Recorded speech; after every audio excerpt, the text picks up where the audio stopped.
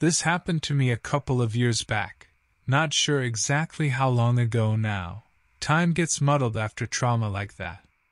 It all started with this road trip my buddy Ari and I planned, right after finishing grad school. The whole explore the country thing before real life kicked in. It was his idea to rent an RV, figured it'd be cheaper than motels. I'm more of a tent kind of guy myself, but hey, adventure, right? We ended up heading through Wyoming, drawn to the wide open landscapes and those epic national parks. Drove for what felt like ages, passing one-horse towns with quirky names and gas stations that looked straight out of the 60s. Eventually, Ari suggested we find a more remote spot, off the main roads. And wouldn't you know it, we stumbled upon this dirt track near Wind River Indian Reservation that seemed perfect. Thick pines, towering above us, dappled light filtering through, a creek nearby picture postcard worthy, at least on the surface. We pulled in, and that was the beginning of everything. I like to explore, always have. Ari, on the other hand, he's content to kick back with a beer by the fire. So, I wandered the trees a bit that first afternoon, checking out our newly claimed camping territory.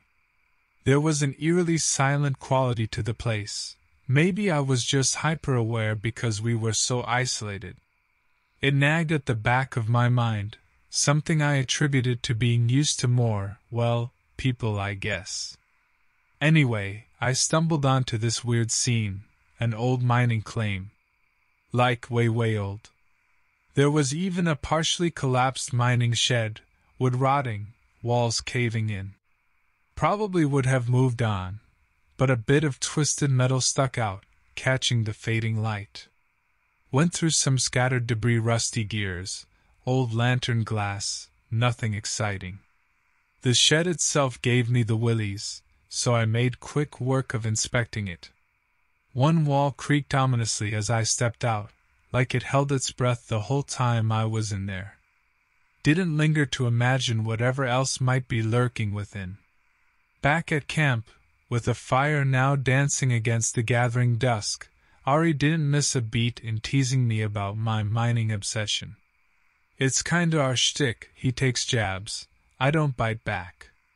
The usual, "Gonna strike it rich, are ya, Ethan?" type banter. Truth was, something seemed off with that mining claim. Something I couldn't put my finger on. Night fell thick and fast, and we settled into our sleeping bags, more exhausted by the day's drive than I wanted to admit.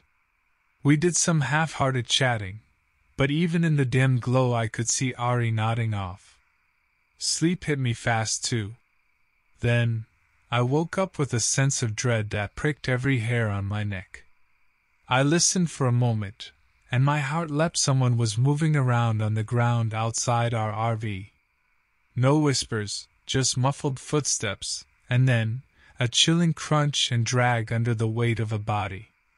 Ari was still out cold. I lay there paralyzed by fear. Could just be some curious animal. Raccoons get brave this far from towns, but a human-sized crunch? This place, the old claim, all of it just radiated bad vibes. I had to check. Creeping over to the RV window, I peered out and my blood ran cold. A tall, gaunt figure stood a few yards away. Wore worn work clothes and had stringy gray hair hanging from under a beat-up baseball cap obscuring most of his face. Saw what he dragged through the dirt. It was Ari. I choked back a scream. There was the glint of steel, a machete of some kind, in the stranger's hand, moonlight playing on blood-stained metal. Ari wasn't just unconscious, he was dead. He'd never even woken up. There was nothing I could do but run. I burst out the other side of the RV and straight into the woods. I kept running, crashing through underbrush, dodging shadows, fear twisting me up inside. I heard nothing behind me, but I knew that figure was watching. He must have lived out here, some recluse turned killer. He knew those woods better than I ever could. His silence and knowledge gave him the ultimate advantage. I stumbled on for what felt like hours, but it was dark out there with just a sliver of a moon. Time melted away. The only reality was terror. Eventually I came out near a road, where a lucky trucker spotted me, dirty and wild-eyed. He took me to the nearest ranger station. Law enforcement found the RV, but no trace of Ari and no trace of his killer either. They talked about me as a trauma survivor. Some of them whispered I might have made up the whole thing, but that mine, the blood, they weren't imaginary. Even after years have passed, that primal dread creeps up during quiet nights. I always sleep with the lights on now and make sure I'm never too isolated. That guy is still out there. And some part of me believes he may never stop hunting.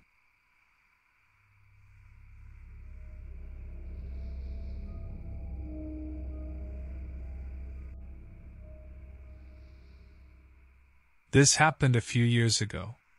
It was supposed to be the ultimate road trip, me, Ezra, and a beat-up old camper van we scored cheap.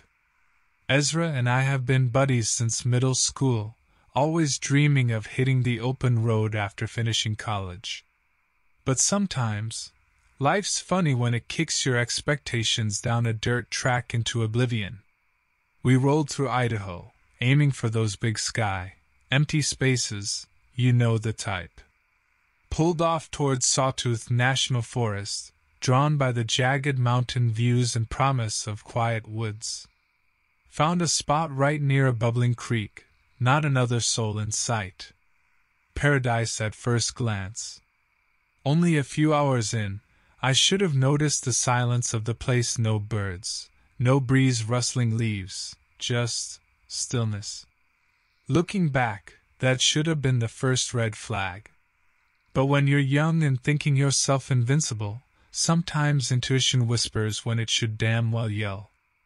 After sunset, Ezra wanted to crack open a few beers around the fire. Standard camping stuff. It's funny now, I guess, to think it all started so casual. I noticed a half-buried rock near the fire pit, and curiosity, always been my downfall, got the better of me. Started digging and unearthed what looked like a rusty old trap, kind used for fur back in the pioneer days. Creepy, yeah, but something about it felt different.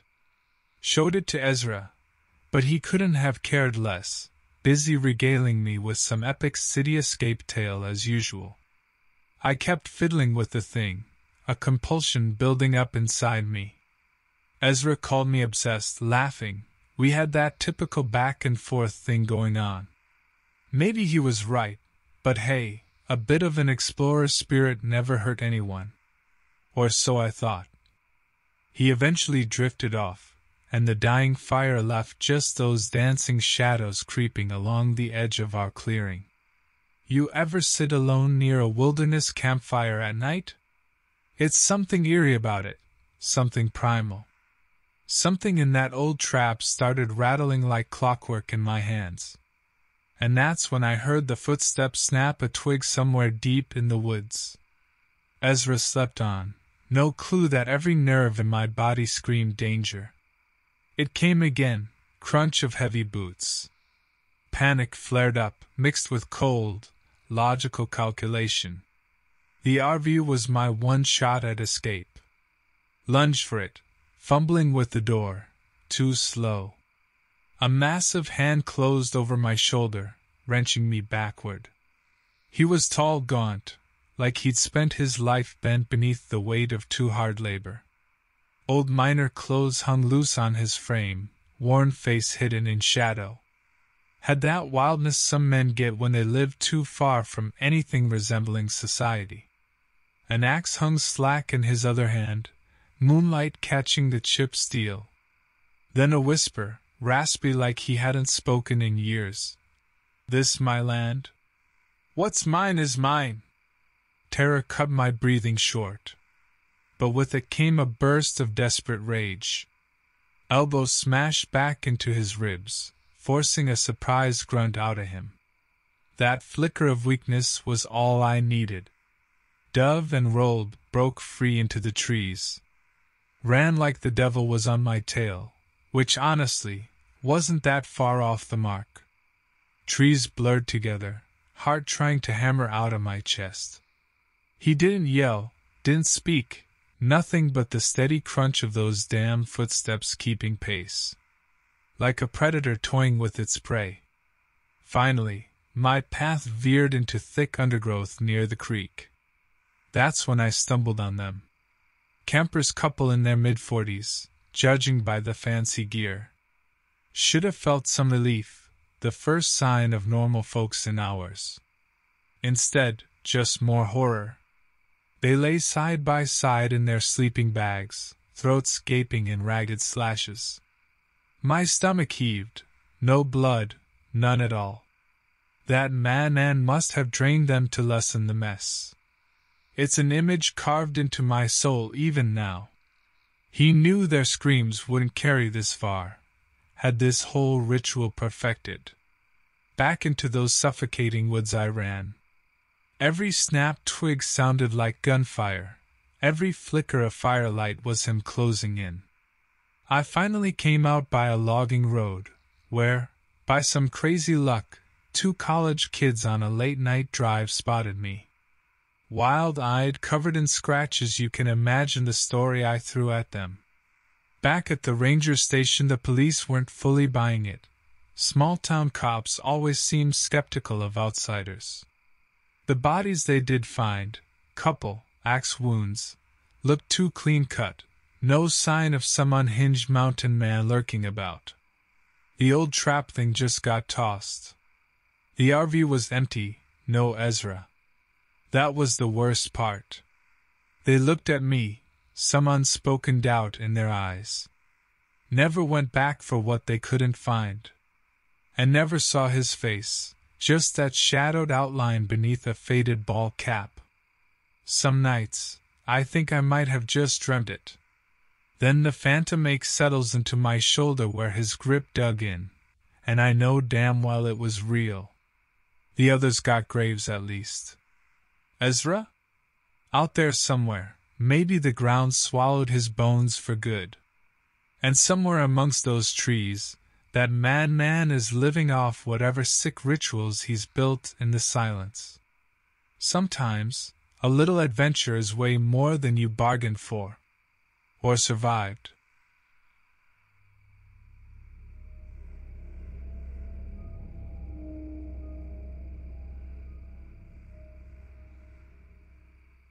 This happened to me back when I was just a kid. Maybe 10, 11 years old. That blurry summer between being just a kid and the whole messiness of teenage years looming ahead.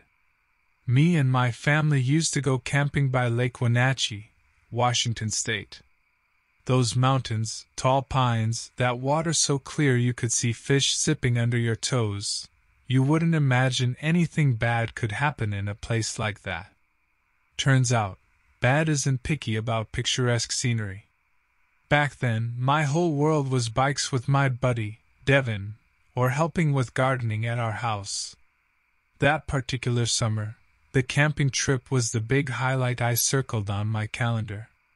Packed up the usual stuff, piled into our dad's old truck, and off we went, me, Sis, always annoying 12-year-old Maya, and my parents. Dad's an accountant, Mom teaches at the local high school. Normal suburban folk, not survivalists or outdoors experts. That probably should have been a sign. Our RV campsite was in a decent spot, not too far from other groups. But a trail through the forest behind us held this pull for me, that promise of exploring new ground and feeling just a bit grown up and independent. Parents always nagged about sticking close, the usual buddy system, lecture I tuned out long ago. Devin, now there was a kindred spirit. No fear in him, always off on some mini-adventure. It rubbed off on me a bit, or maybe was always there waiting for an excuse. Second day, I wandered farther than ever before. Path just kept beckoning. Forest got thicker, dappled light and quiet pressing in from all sides. That weird thrill you get, part excited, part maybe a little nervous. Good to feel some of that instead of mindlessly watching cartoons. Found a spot where an old logging truck had toppled on its side, vines creeping between the busted windows. This just screamed pirate ship in my kid head. Had to climb on. Clambering and jumping and imagining buried treasure. Well, I slipped. Smacked my ankle hard, sharp pain exploding up my leg. Limped along, trying to play it down, like, no problem, just a scratch. Finally realized my ankle was swelling and turning a funny color. Okay, now the worry settled in, had to make my way back. That's when I heard the scream. High-pitched, cut off suddenly. Figured it was just another camper playing games at first. Then, another, same, choked off, but there was something just wrong about it. Animal wouldn't sound like that, not right. Stood there frozen, ankle throbbing in time with my pulse. Something about those noises sent shivers up my spine. Took off limping back down the trail. It seemed every twist, every glimpse between the trees held some lurking threat. Came out back at our campsite, breath short, chest burning. Didn't see a soul. Thought maybe it was my imagination playing tricks. Maya didn't even look up from her stupid teen magazines long enough to give me grief. Mom, making sandwiches, was the first to spot my swollen ankle. One look, and all that usual mom calm turned to worry. Dad started peppering me with questions. Where, when, did I see anyone? They couldn't get through that forest fast enough, me hobbling in tow. By then, a park ranger truck stood beside the campsite. Ranger looked grim, the lines on his face etched deep. My heart beat so fast I thought it'd leave my body. Turns out, there was a reason for the empty clearing. Some hikers hadn't come back that morning. Dad kept repeating my story about the screams, his eyes flicking around like something dangerous was still close. The search didn't find the hikers that day, and the way the sun was dipping told me they'd call it off soon. My ankle was barely on my mind now. At dinner, under the pale glow of the battery-powered lamp, I could see the unspoken concern between my parents. Ranger had talked about wild animals, accidents, that stuff adults use to calm themselves down. In the shadows, every sound echoed a bit too loud. The wind through the trees sounded almost like ragged breathing. Something just felt off. It always does in those stories the older kids whisper around the campfire, right? But what if those whisperings aren't just for thrills? I didn't sleep at all that night. By dawn, search teams were out in full force. Dad joined them. Mom insisted on staying with us kids at the camper. Maya barely lifted her nose out of her book, so bored by the whole thing. Me, I couldn't tear my eyes from the edge of the clearing. And that's when I saw him. Standing on the far side of the trail, tall and lean, faded denim overalls hiding wiry strength. Dirt was stained under his nails, and what I later learned were blood flecks dotted his clothes. No way to see his face, the shadow from his worn baseball cap obscuring everything. My stomach clenched. There was a wrongness about how he stood, watching, waiting. And he held an axe. Voice caught in my throat, but Mom didn't hear me at first. Ranger truck pulled up, and her focus fell on that. I wanted to scream, but something primal told me silence was my only strategy. He stood there, the stillness chilling me to the bone. No sound, no motion, just that heavy presence lingering by the trail where the screams came from. Don't know how long passed. Dad came striding into view, and the figure disappeared with impossible speed into the undergrowth. I saw blood stains on his hands, the smear on his cheek. Ranger and Dad spoke quietly, voices too far to make out. But it didn't take a translator to understand the dread and tension thickening the air. That day, they found the couple, bodies torn open, throats slashed. We packed up in near silence, Mom holding Maya by the shoulder, an almost protective gesture. Dad's brow was creased, not from the effort of packing, but from worry. Nobody said it, but we all felt that there was something still lurking in those woods. They never caught whoever did that. Some drifter, maybe some mountain survivalist gone wrong. And me? Part of me wants to say I dreamed the whole thing, the figure, the axe. Sometimes, under city street lights and surrounded by concrete and steel, it seems a world away. But my ankle bears the crooked twist from that fall, a reminder. And if, on a quiet night, the wind rustles just so, sometimes I hear those screams, and feel his eyes fixed upon me in the shadows.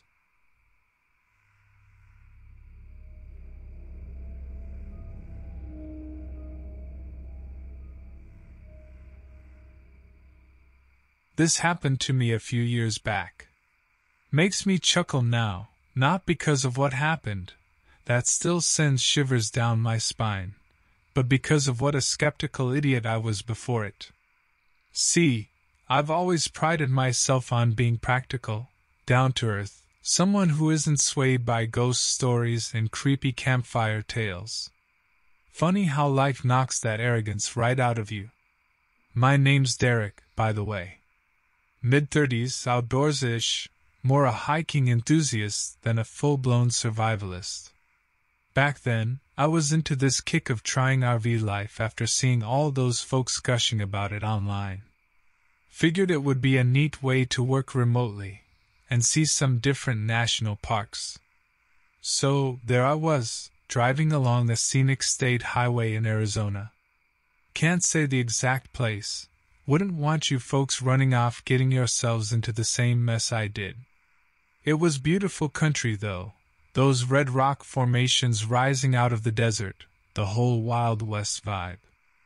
I'd found a quiet little pull-off with stunning views, just me and the wilderness. Paradise, as far as I was concerned. That first evening, nothing weird. I cracked open a beer, grilled some dinner, relaxed at the little RV's table. You know those travel brochures that go on about endless starry nights? I was living that cliché, and loving every damned second. I stayed up late, staring out, letting the silence and solitude settle over me. This kind of peace, you only get it way out from civilization. Maybe that's the first mistake I made, believing I was truly alone. Next morning, I woke up, made coffee, the whole cozy RV routine. I decided to do a short hike before getting down to work. There was a trail winding up from the highway, and the view promised to be even better than from the campground. Off I set, feeling adventurous, my backpack light. About half a mile up, things took a bizarre turn. There it was, smack in the middle of the path. A pile of coyote bones. Now, animals die, it's nature. But this, it was meticulously arranged. Ribs all lined up, the skull staring off down the trail like a little skeletal guardian. No bite marks, no sign of a struggle. It looked like they had just collapsed into this perfect creepy display. My city slicker mind balked. Maybe some weird kid did this. I mumbled to myself, poking it with my hiking stick. That felt off. I was in the wilderness, middle of nowhere, and someone's bored child is out here building horror movie props. Didn't add up. But determined not to let this ruin my hike, I pushed it out of mind and moved on. Hours later, back at the RV, I still couldn't shake it. Every crack of a twig, Every rustle had me on edge. Was someone watching me? It was stupid, that primal sense of unease, but it wouldn't let go. That night sleep was restless. Every shadow danced with menace, every whisper of wind carried some imagined threat. And I started hearing something else. Faint, distant scratching. Coming from outside. I froze. It sounded like nails on the RV door. Just as the sound was fading, I gathered the courage to peek out a window. Nothing. Absolutely nothing. Nerves getting the better of you, Derek. I snorted at myself, but the adrenaline wouldn't go away. It wasn't like there were bears this far south, but you'd hear horror stories. People alone in the woods, never being seen again. What if this was it? This quiet spot would be the perfect place to get rid of some nosy RVer, and no one would have a clue until my rig got found years later. By morning, I was laughing at myself. Of course there wasn't anyone waiting to eat me. Had to be wind on the branches, whatever. Yet something had changed. Every noise set me on high alert. I was no longer out for a relaxing getaway, I was in survival mode. That instinct probably saved my life.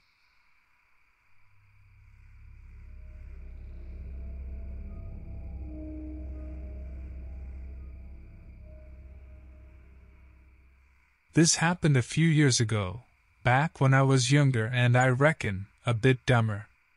Life had that open book quality, every page just waiting to be written. So, when my buddy Kyler suggested a cross-country camping trip in his clapped-out RV, it sounded like a chapter just begging for action. I'm Rory, by the way, city kid raised, more a fan of indoor plumbing than outhouses and starlight. This whole trip promised to be an experience, but not quite in the way it turned out. We headed for Utah, that red rock wilderness. Zion National Park, yeah, it's as postcard perfect as it sounds. But Kyler? He's one of those who needs to take the road less traveled, gotta see things no typical tourist spots. So he pulls this map out, pointing at some forgotten track way off in the middle of the backcountry, Cane Gulch. I'm all for seeing new things, but remote was starting to take on a sinister edge the closer we got to that desolate red dirt turning toward night. We found a flat spot to pull off, and that's when I first saw it. Way off in the distance, there was this faint shimmer atop a ridge overlooking our site. Not the regular twinkling of stars, but something brighter, larger. Curiosity battled some inner alarm bell, but you know those times when logic takes a back seat to sheer dumb bravado? This qualified.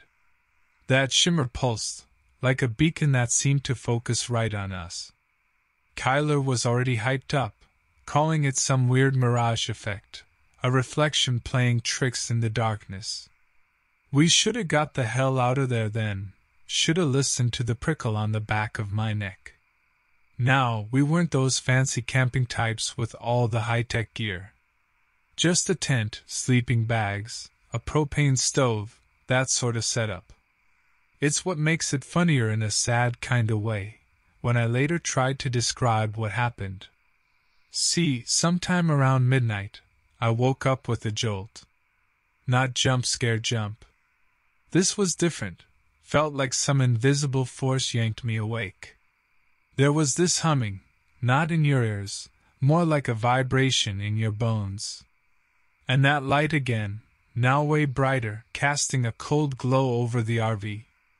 Then, footsteps. Not from any regular person, these sounded too heavy, too solid. You've heard folks claim panic freezes you solid?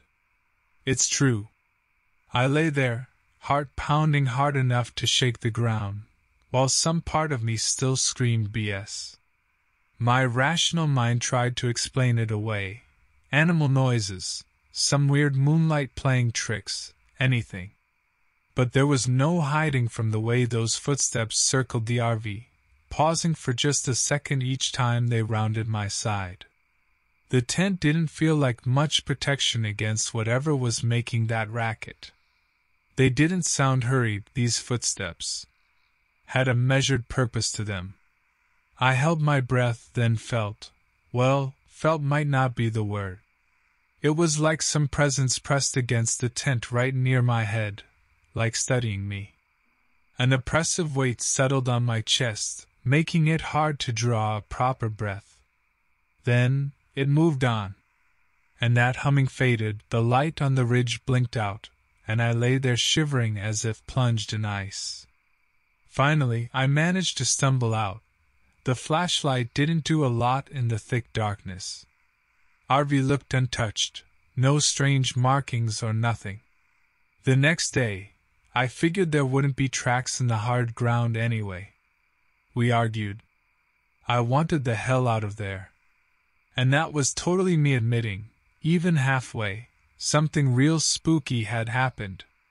But for all his adventurous talk, Kyler got stubborn. Didn't like being bested by some dumb desert noises. I should have walked, left his dumb ass by the side of the road, but there was still some lingering doubt that made me hang back. Maybe I didn't need proof to keep my sanity or something. And that's when he showed up. There were caves higher up on the ridge, old sandstone overhangs cut into the rock. Kyler wanted to explore. Seemed reasonable in the harsh daylight, the night's fear already blurring around the edges. Found some crude hand tools up there, like some long-gone folks once lived out those holes. Kyler was going on about pioneer survival stuff, but when he turned his back, that's when I noticed something carved deep into the cave wall. Hard to make out, the lines etched rough-like, faded with time.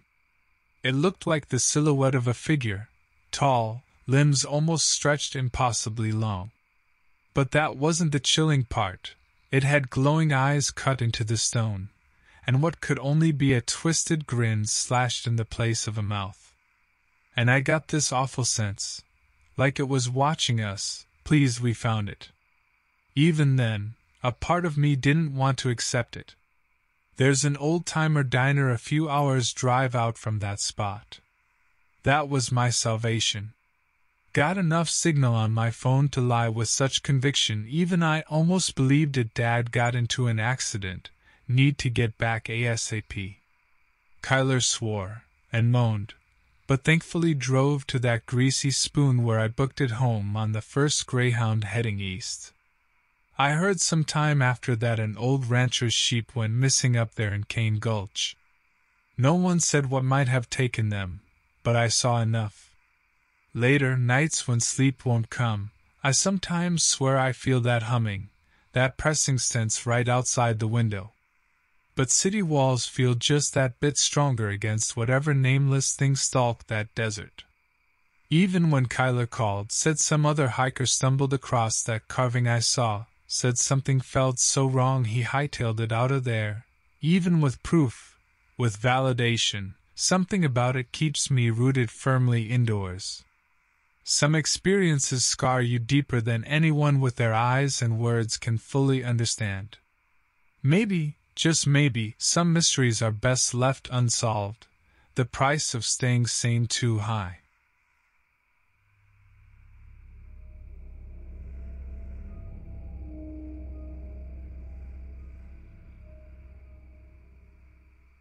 This happened to me a few years back. Was one of those moments you realize how easy it is for all your plans, all your little certainties, to go sideways real fast. I'm Vance, by the way. Average office worker with a bad case of wanderlust. RV living seemed like a temporary solution. Work remotely, see some different scenery. Figured that even if it got old, there wasn't too much risk compared to selling everything off for some van build. My first taste of living wild was along the Oregon coast. One of those redwood forest campsites nestled right alongside the beach. Perfect mix of woodsy pine smell and the ocean spray. Paradise at first. Now, there's something about those enormous trees that messes with your sense of place and time. Makes you feel both powerful and insignificant all at once. It got to me more than I would care to admit back then. So, it's one early morning that things go wrong.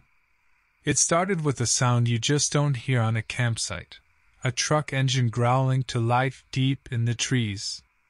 Now, it could have been park workers or anyone using one of the backcountry trails. No reason to panic, but it put me on edge. There's always that slight worry, being so isolated, a breakdown means no quick fix. But this didn't feel like that. You ever got that off feeling about a place? I got that, big time. Something was watching me, and it didn't seem friendly. I go out for a walk to clear my head, and that's when I find it. Someone, not sure you could call whatever did this human, had trashed a camp spot nearby. Not talking messy trash either. More like someone went full rage mode. Sleeping bag torn to shreds, cookware smashed flat, food smeared all over the picnic table. Looked like the work of a wild animal, except none of that food was actually eaten. This looked deliberate, spiteful. At this point, the logical side of the brain is still battling it out with the primal side yelling I should probably be getting the hell out of there. My curiosity wins, a bad move in hindsight. Maybe some drifter who'd finally snapped. Could be dangerous still. I get back to my RV, quietly grab my shotgun. Just in case. Then it's time to play detective. Turns out there's a trail that connects some of the campsites further into the woods. Not marked on maps, probably an animal path people use sometimes. Following it wasn't too difficult, with the occasional smashed piece of camping gear acting as a creepy signpost. That leads me to another destroyed site, even worse than the first, and that's when it hits me. This isn't some rage quit. There's a method to it. Campsites getting further apart. It's almost like whoever's responsible is leading someone, or maybe driving them out. This wasn't some animal attack, that much was sure. The destruction just felt too staged, like some twisted sort of performance for an audience that wasn't there. Back at the RV, now that full-blown panic sets in. Every crack and creak of the branches sounds like someone creeping up outside. No phone service, of course. Nearest town's over an hour drive on good roads. Starting to wonder if I'm the next target. You don't take down tents all neat and careful, then arrange smashed-up chairs in a line unless you're sending a message. This was about territory, about claiming those woods, and anyone stupid enough to stay after those markers were down was fair game. There's a flash of movement through the trees and my fingers find the trigger. Just a squirrel, but my nerves feel shot. This isn't my world. I grab my phone and keys, figure my biggest enemy now is whatever freaks out there seeing my RV parked all alone at night. Now it's a race. Getting out of there before sundown. Every sound echoes around me like some sicko is stalking me, watching me break down. It ain't easy with those massive trees blocking most of the light, even in the afternoon. It feels like trying to drive through a haunted house. Every shadow has a face. Finally, hit the main road. There's no relief, just more dread. You see an isolated truck pulled off the side, and your mind makes it into a killer's waiting spot. Each set of headlights has you wondering if whoever's been tearing through the woods all day is now after you. I'm ready to go full paranoid here. Ready to ram any car that slows down or follows me. Reaching the nearest town is like being born again. I pull into a gas station bright enough to feel safe and find myself staring at the clerk like he's my life preserver. Took every ounce of willpower not to blurt out my whole crazy story.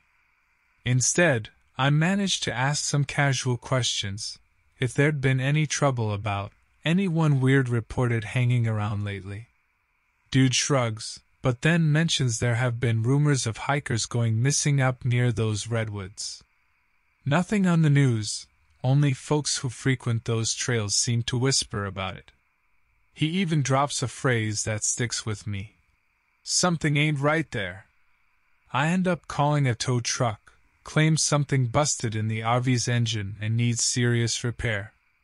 Figure it's best to make it seem less like I'm running, and more like my trip got cut short. I don't even argue the price. Guy comes out, hooks up the RV, and takes it to the nearest garage. Meanwhile, I'm scanning the whole damn lot, sure that the second he tows me away, whoever's in those woods will know exactly where I went. I left that RV right there with my laptop and camera gear inside. Yeah, a loss, but a small price to pay to just disappear completely. For all I know, whatever was at those campsites got what it wanted, a place all to itself.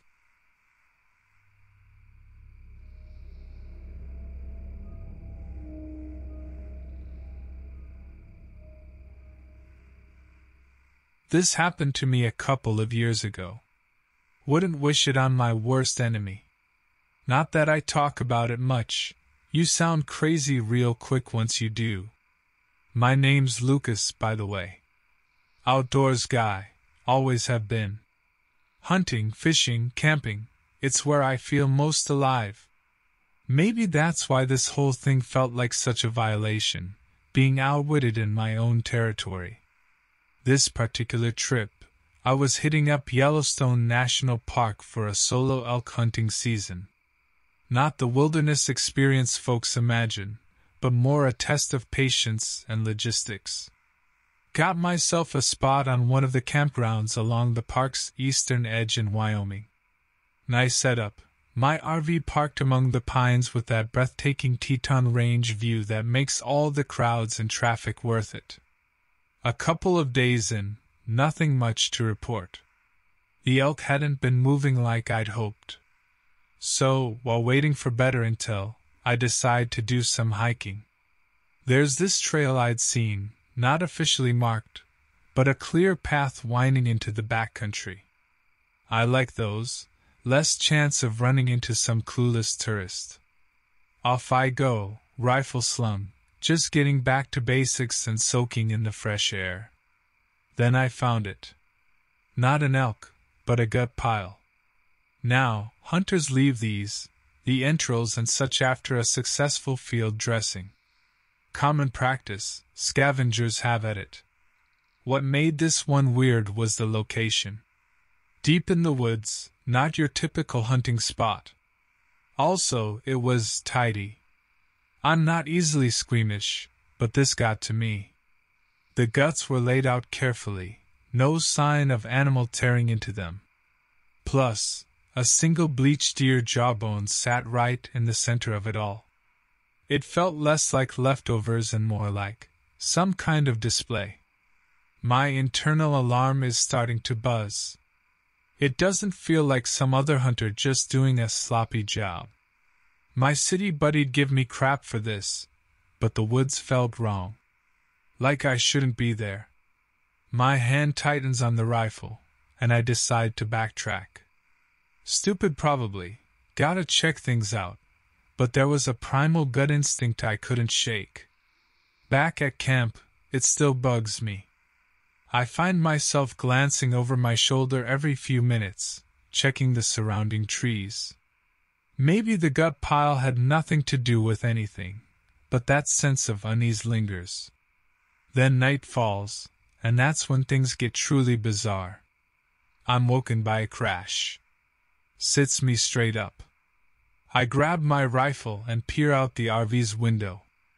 I see nothing, the night's silent. Probably a bear rummaging through the bins, I try to assure myself. Then it happens again, louder this time. Suddenly I realize it isn't just any crash.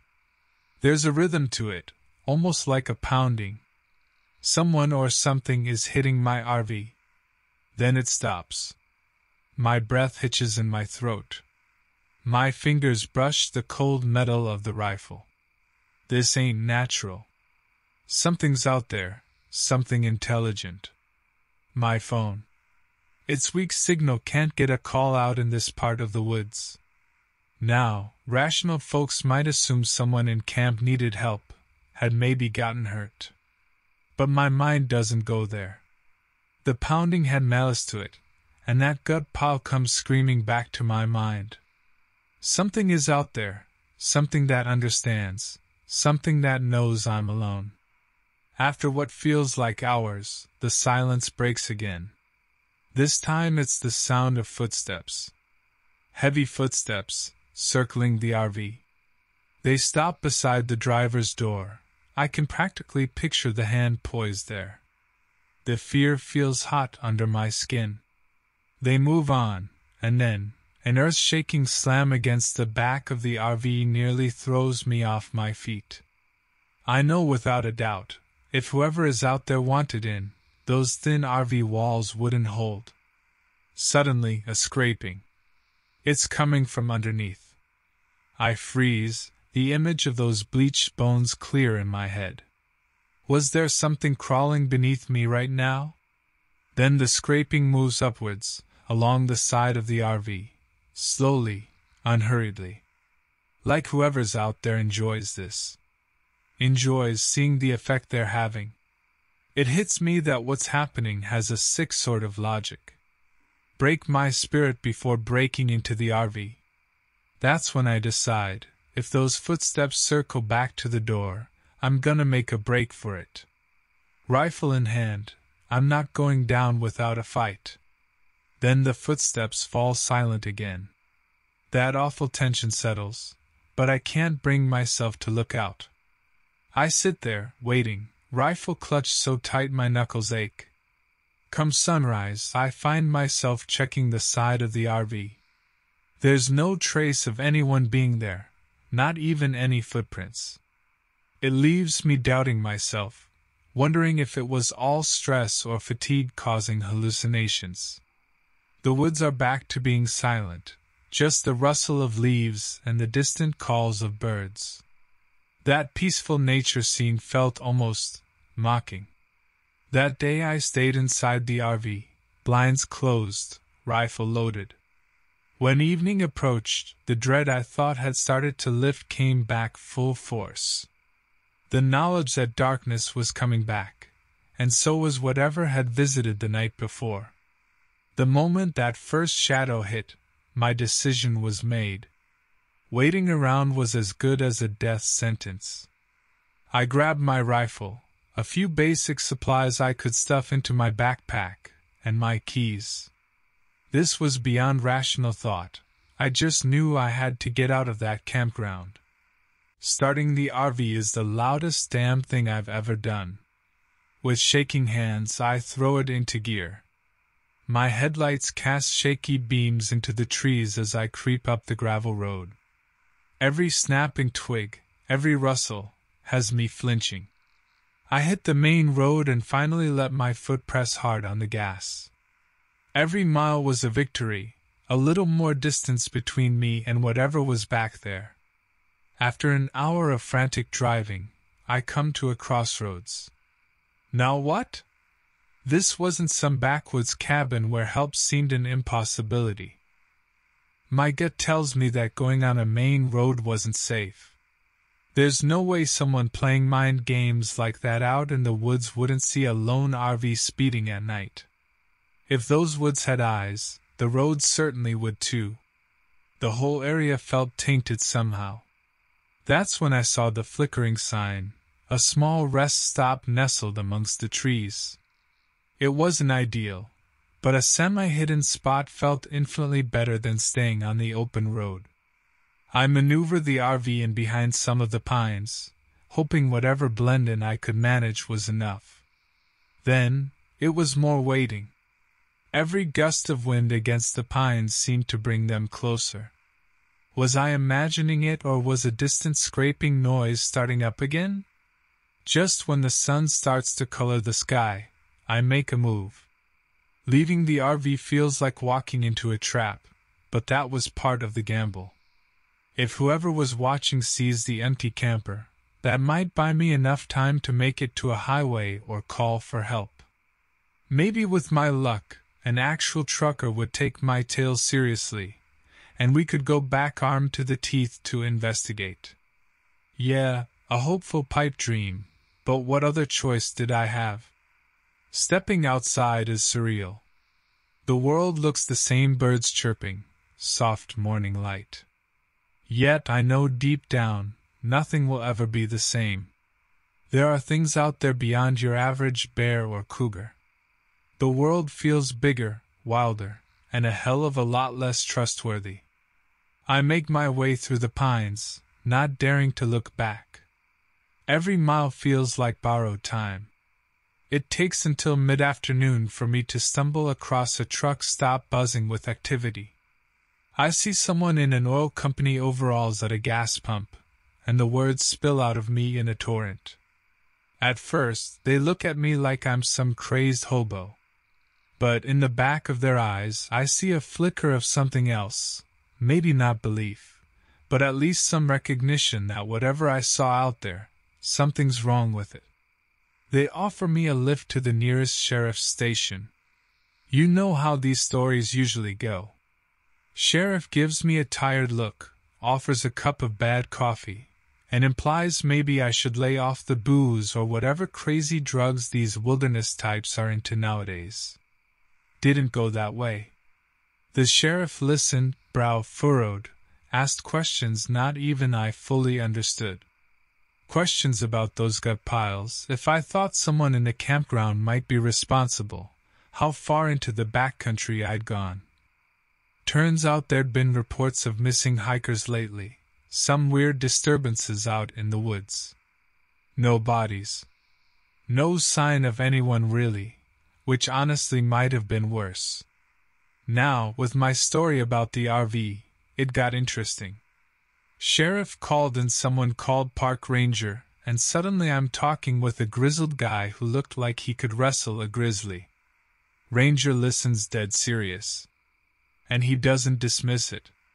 They never came out and said what they thought was out there. Some poacher running a sick intimidation game? Some wild cult gone wrong? No clue. I didn't push it. They drove me back to the campground under armed guard, and my RV was gone. Not stolen, removed. Whatever was at that campsite wasn't something they were willing to risk anyone stumbling across again. I never went back. So that's it. You ask if I believe in stuff in the woods now? You want me to say there are monsters out there? No. What I believe is scarier. There are people out there, people who get off on breaking you down just to see what you'll do to survive. That, more than any beast, has my fear.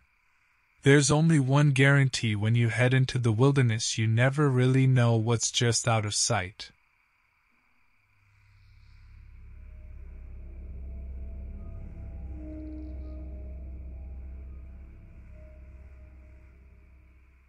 This happened to me back during my cross-country road trip days, when life was less about spreadsheets and more about seeing where the highway would take me. Name's Ezra, by the way. Now, I never considered myself those outdoorsy climber types, but after months of cramped motels, the idea of camping at Glacier National Park seemed like a little slice of wilderness I couldn't pass up. Plus, with my small RV setup, it felt less like roughing it and more like a mobile hotel room with a killer view.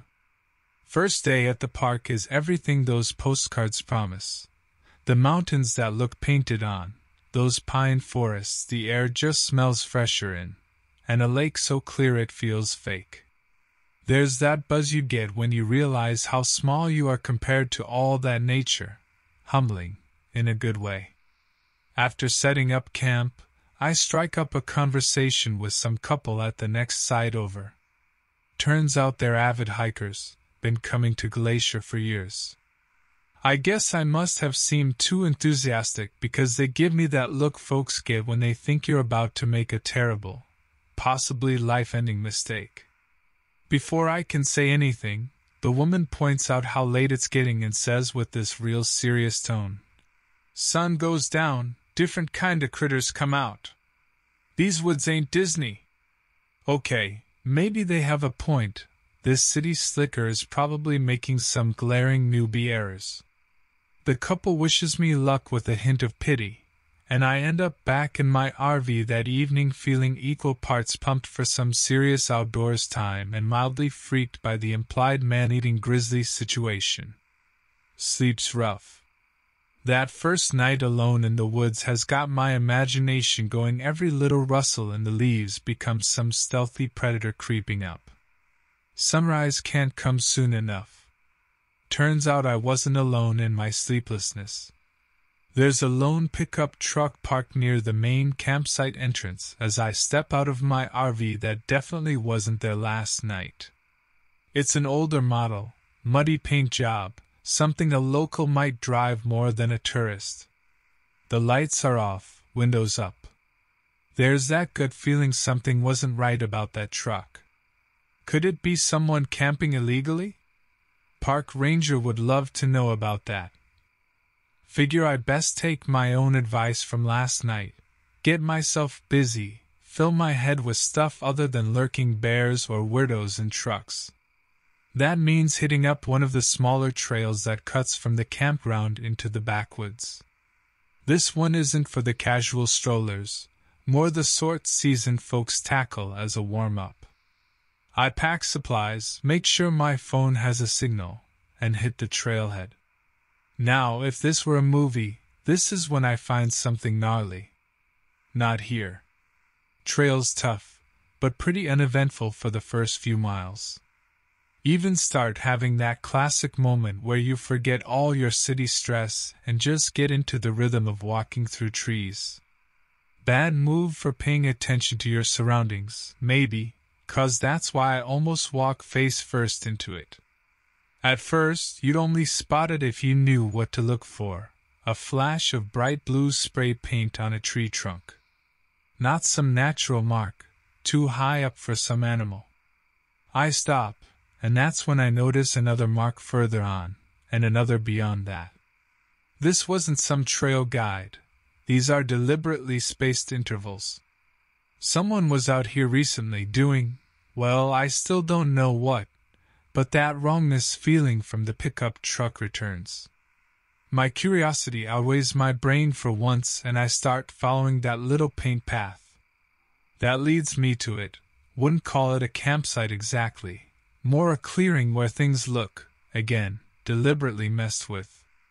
Someone broke branches up here, stacked them up neat against a tree. There's a flattened patch of grass like someone slept there. Some torn bits of a tarp are caught in the bushes. There are no food wrappers, beer cans, no sign of an actual camper. No sign of whoever decided to use those bright blue spray-painted tags either. This isn't lost hikers, this is someone marking off their territory. Someone hiding out. Maybe that pickup truck is connected somehow? That's how my brain's connecting things anyway. My logical option now would be to hike on out of there, find a park ranger, report what I'd seen. But you got my number. Curiosity kills the common sense I should have been born with. Instead, I keep following those little tags further into the woods. Each clearing brings some new bit of weirdness. More stacked branches, another patch of trampled grass, even once what looked like a pile of singed clothes someone carefully arranged and then burned. And under it all, that growing tension, like being watched. The park might be huge, but out here, it feels like the walls are closing in. That's when I reach the last tag. This one's painted lower, on a rock overlooking a ravine. My blood runs cold. The view, it shouldn't exist. I'm no geologist, but you don't find perfectly circular lakes nestled into mountains like that. This was made, blasted out. Some crater someone tried to hide amongst the pines. Something about the light reflecting off the water gives me the chills, and in that split second, I see a flash of movement below. My mind scrambles, there's some structure down there. That's when I hear a sound behind me. It's just leaves rustling, a branch snapping, but the message is clear: stop looking. It's time to get the hell out of there. Flight or fight kicks in, and yeah, this boy chose flight. Back the way I came, every little sound echoing and multiplying in my head. I get back to the campground, but not to the safety you'd expect. The pickup truck is gone. But what is there is this sense of the place feeling hollowed out, all the folks with their hiking poles and fancy gear seeming somehow oblivious to what might be waiting in those trees. Did I have proof of whatever was out there? No. Was it even human? That I couldn't say for sure. All I know is some piece of that untamed wild you don't see on travel posters reached out and touched me that day. It's left me cautious. You still find me outdoors, but never without looking back into the shadows, wondering if something is finally ready to step out and return the favor.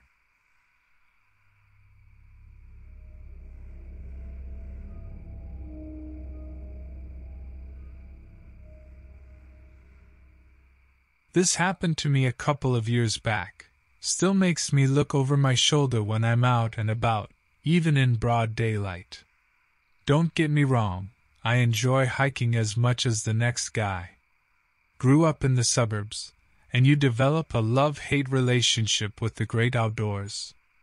It calls to you, this feeling of escaping the daily grind, but there's also the nagging thought that sometimes, nature ain't so welcoming. My buddy Cade talked me into this specific trip. He's from Colorado, knows his way around a rock and a ridge.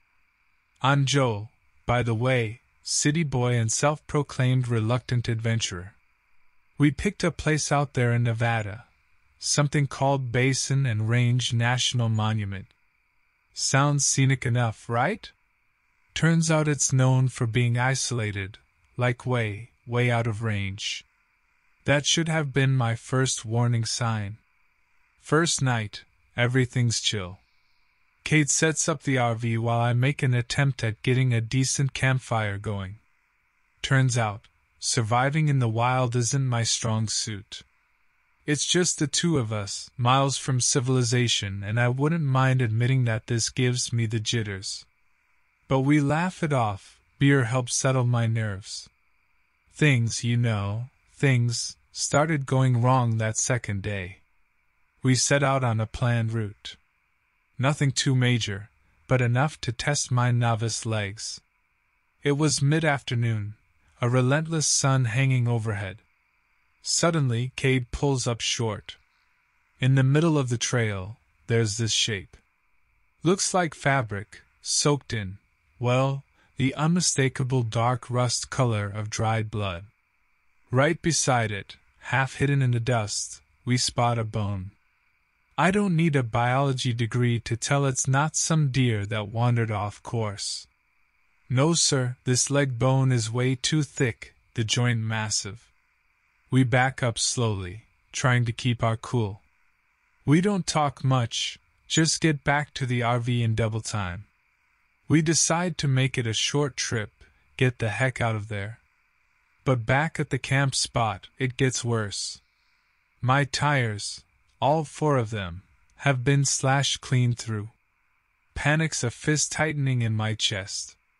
Cade checks his cell service. The little bars aren't there anymore. That's when we start hearing the noises. Not quite animal, not quite human. More of a rustling, punctuated by guttural grunts. I tell Cade I think it's coyotes, but even I don't buy it. They don't sound right. I grip a heavy flashlight, trying to feel less useless. There's no way Cade and I are sleeping out there that night. He packs us some supplies, and we set off. Aim is to walk down the road until we're hopefully within cell range. But that leg bone we spotted keeps flashing in my mind. Whatever got that animal isn't something I want to stumble onto in the dark, surrounded by these rock formations reaching up like crooked fingers. We walk as quietly as possible. No conversation, just listening intently for more of those eerie grunts. Hours and miles later, we hit a stroke of luck. There's a flickering of signal on Cade's phone. My adrenaline surges with hopeful relief, thinking he can finally call for help. But that fades almost immediately with the realization, we're still so remote, there's barely one bar. Cade manages to dial. Something might have broken through. An automated message, just a generic county emergency line. That's it. Signal flickers back out. Now what? This feels hopeless. But I have to admit, it feels better than sitting and waiting in that RV for another round with whatever made those horrifying noises. Dawn's our savior. Just enough light peeks through to see where we're going without stumbling into a cactus. Nevada deserts have plenty of those. Suddenly, Cade shouts a warning, and my foot instinctively halts inches from movement. I look down and freeze. There, right across the trail, fresh paw prints in the dirt. Big ones, easily double the size of a mountain lion. They're deep, and there's something off about the claws. Cade kneels down for a closer look, then looks up at me. We know this isn't natural. Not some normal creature walking this land. Whatever left those prints, there's a feeling we shouldn't get in its way. The RV seems far, far behind us. But suddenly, that metal box holds an odd sense of safety compared to the vast landscape in front of us. The grunting started again. Sounds closer now. Not gonna lie, fear gnaws at me like a rat. We break into a jog, ignoring the burning in our lungs. Cade glances back every once in a while, not sure if I could handle what he might spot. And we keep running, the grunts echoing ever closer, the landscape our prison. My mind races, 100 useless escape plans flashing and dying in my head. And somehow, the RV stands defiant as we scramble back across the dusty terrain. Cade shoves me inside, locking the door just as the sound of footsteps hits the ground outside. We huddle together, eyes widening as the first thud strikes against the side of the vehicle. Each successive one makes it shudder. I have this crazy image of it tipping over completely, sending us rolling with our predator. In the sliver of a moon filtering through the window, I see it. Just a glimpse because I ain't looking again. I can't take another look. It was enough to tell me that whatever it is, those grunts aren't animals. The way it moved wasn't right either. 2 legs, yes, but hunched in an unnatural way. The shoulders wider than its squat torso, head low to the ground like it could scent us like prey. My stomach churns, and bile threatens to rise up. The thuds against the RV continue, punctuated by that sound that has followed us, those awful, half-familiar grunts that are nothing short of chilling. That's the truth that hits hardest, that whatever creature made them almost sounds sort of human. But twisted wrong. Maybe even mocking us, savoring our fear. They continue long into the night. In the still silence of dawn, there's no sound. Cade dares to check outside. I stay crouched under the flimsy table. When he calls my name, his voice sounds thick with a horror I share. Something's different at our campsite. We find blood dragged across the dusty ground, splattered against the tires. But there's no body. I don't ask, because it's clear what happened. In a daze, we climb inside, and Cade gets the engine running. A passerby was our rescuer, flagged them down in a daze along the roadside. The police were the next stop, I'm sure those folks thought we were delusional, ranting about animal prints and things. The report, if there is one, probably describes it as a possible mountain lion attack with some good old-fashioned rambling hiker trauma on top. Don't blame them. I sure as hell wish I could buy this simple explanation. We never went back to basin and range. I ain't going back to any wilderness without at least 3 buddies and a satellite phone. You better believe I keep an eye out even around here in my safe suburb when the light starts to go dim. Because something else lurks out there.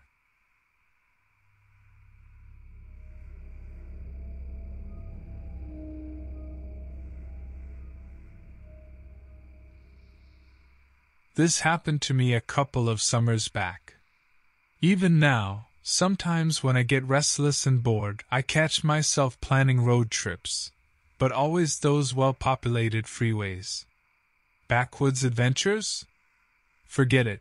No way in hell. My name's Elias, by the way, photographer by trade. This ain't something I talk about much, it just makes me sound crazy. You see, my gig at the time was this whole Americana travel series. The brief documents small-town charm, off-the-beaten-path places, that type of thing. I rolled into New Mexico in an RV I barely knew how to handle.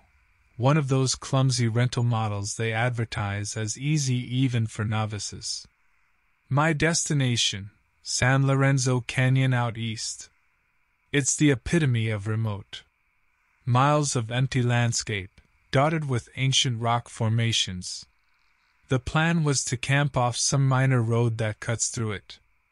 My first mistake was ignoring those local gas station warnings about flash floods. They happen with brutal surprise out there, apparently. It seemed stupid even to an inexperienced road tripper like me. First couple of days weren't so bad. Got lucky with a sliver of signal on my phone and managed to send off some good shots to my editor. Evenings were peaceful. Sure, I didn't find some ghost town, but this canyon had a raw beauty.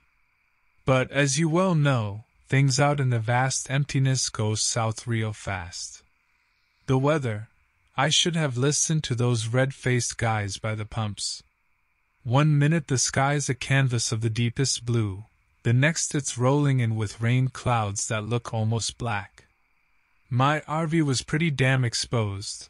I remember thinking, I'm the highest thing amidst this flat rock for miles. This was when a wave of nausea and fear struck me like a damn bolt from the blue. I just had a certainty there was a storm a-comin'. And not just some storm like one of those monstrous desert events that tears trees out by the root. There was no time to drive further. Instead, I pulled off the road into a half-dry side stream.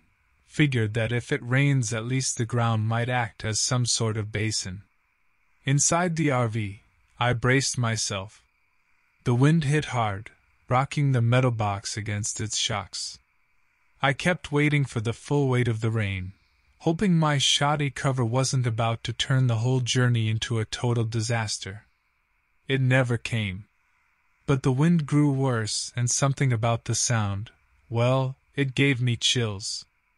Every so often there'd be a strange sort of howl that was unlike anything I've ever heard, like a chorus of coyotes and screaming birds somehow merged into one sound. My mind conjured up images of whirlwinds, of that RV rolling over under the onslaught. Maybe a twisted branch flying right through the flimsy window like a spear.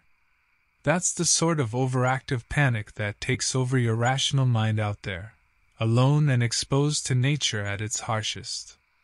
I was stuck between dread of the coming storm and dread of what else might be outside.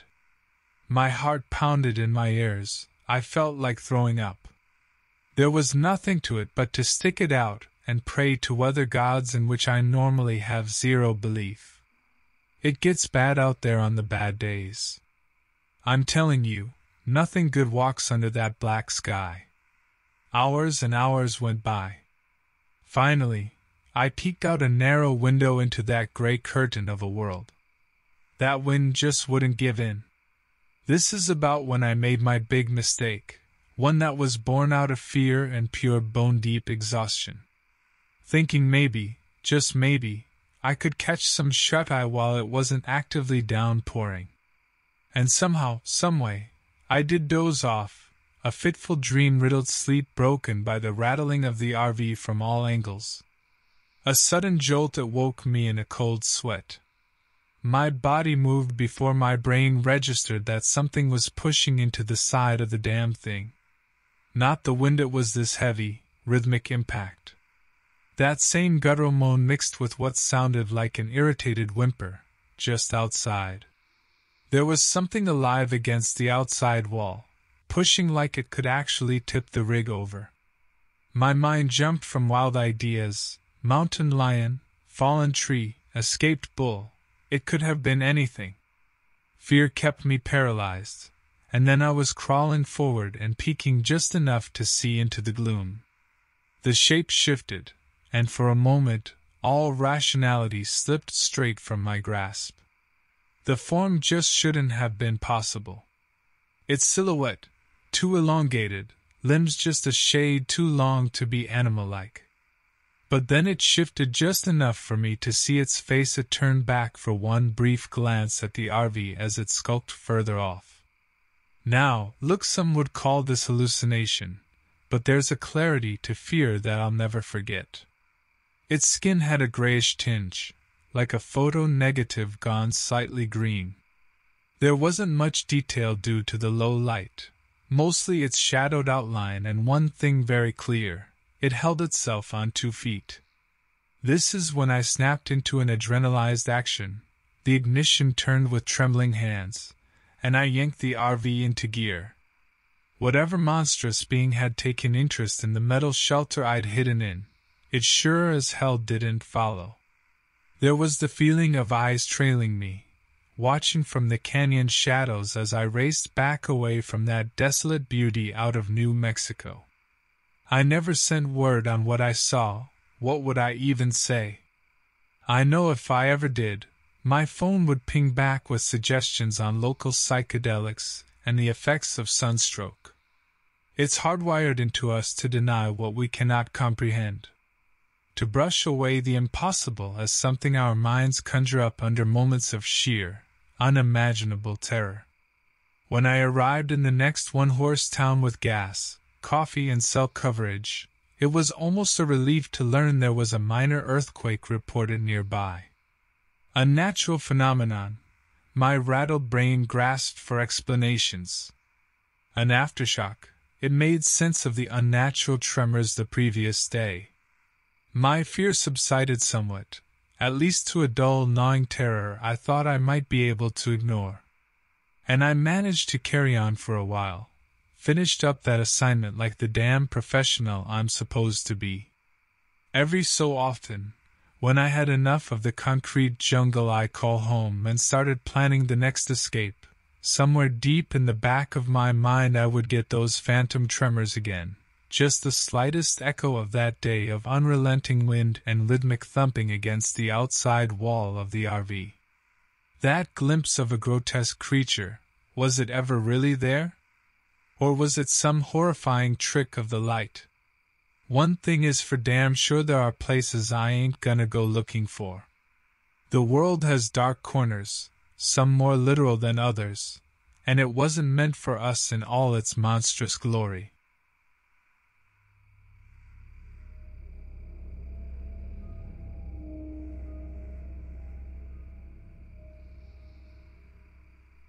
This happened to me a few years back, during one of my regular solo ventures.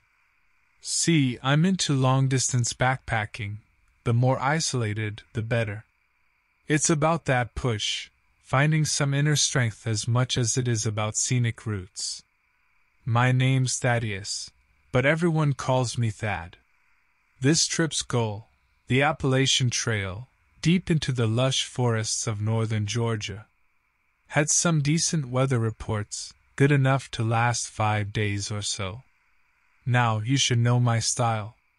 Less about pre-planning, more about just winging it, finding a trailhead and hitting the ground running. That spontaneity led me to this off-the-beaten-path trail deep in the heart of the Chattahoochee Forest. Not much info available online, but damn if it didn't look perfect. That first day was pretty damn exhilarating. Steep ascents, dense undergrowth. It had everything I craved. But by evening, with a decent campsite located, fatigue hit hard. You don't realize how those little moments of adrenaline stack up. 1 minute you're setting up the tent, the next your flashlight's beam catches this thing. Movement maybe 200 feet away, right on the edge of the tree line. My heart kicks up a notch. Big cat? That'd explain the stealth. What happens next, I still struggle to believe. It steps forward just slightly, giving me a partial profile against the dusk light. Tall. Lanky. Definitely not a bear or anything normal. Then it just vanishes into the brush. My brain plays tricks. Shadows of branches must have done it. The sense of unease remains, but after a good night's sleep, it feels like a strange half-remembered dream. Day 2 starts off strong, and that initial weirdness fades. My usual pace is faster here. Maybe that initial unease had some residual influence on my subconscious. This trail, it wins a lot. Turns back on itself. My sense of direction, usually excellent, starts feeling off. But who cares when this kind of natural beauty surrounds you? I even joke out loud that if I keep walking in circles, that's just more time with these ancient trees. By third day in, that joke doesn't feel so funny anymore. It's subtle at first. Feeling eyes on me, an odd sense of déjà vu with certain trail markers. But that nagging voice tells me it's my overactive imagination. When you do solo hikes, the mind finds weird little ways to entertain itself. Or maybe those woods get to you like that after a while. Then the clearing happened. Now, there was absolutely no indication that I'd come across this spot before. This was new territory. My route was meticulously outlined for just this scenario. No way should I've arrived back here. A wide, flat space ringed by towering pines. Yet, it felt so unsettlingly familiar. And at the far end, nestled right where the trail led back into the woods, was a structure. Not your run-of-the-mill hiker's shelter, something older, a simple cabin. My curiosity overpowers any lingering caution. It turns out to be unlocked. The inside has this untouched quality, yet not abandoned. There are supplies, but dusty. Old newspapers with yellowed pages litter a side table. What pulls my focus, though, is this map tacked to the peeling wall. It's ancient, detailing these very woods. But some hand-drawn markings, scribbled arrows and notes. I feel the hairs on my neck stand on end. They trace a route that matches, almost exactly, my own haphazard wanderings through this dense forest. Now, alarm bells are blaring full force. This place, there's intention in that map. The cabin wasn't just discovered, it was sought out. My exit is quick, almost a scramble back into the sunlight. That familiar path unfurls into the pines, a mocking sign of normalcy compared to what lurked inside. That evening, it wasn't just the setting sun giving me an uneasy feeling. This was when I found it. That same damn lanky silhouette, stalking me just ahead. Moving parallel to the trail, mirroring my every step. At least now there was clear sight of the thing. Long legs, almost unnaturally so, with this hunched gait. Then, for a chilling moment, it turns its head slightly in my direction. That face, if you can call it that. Like a smooth, featureless egg laid atop its shoulders.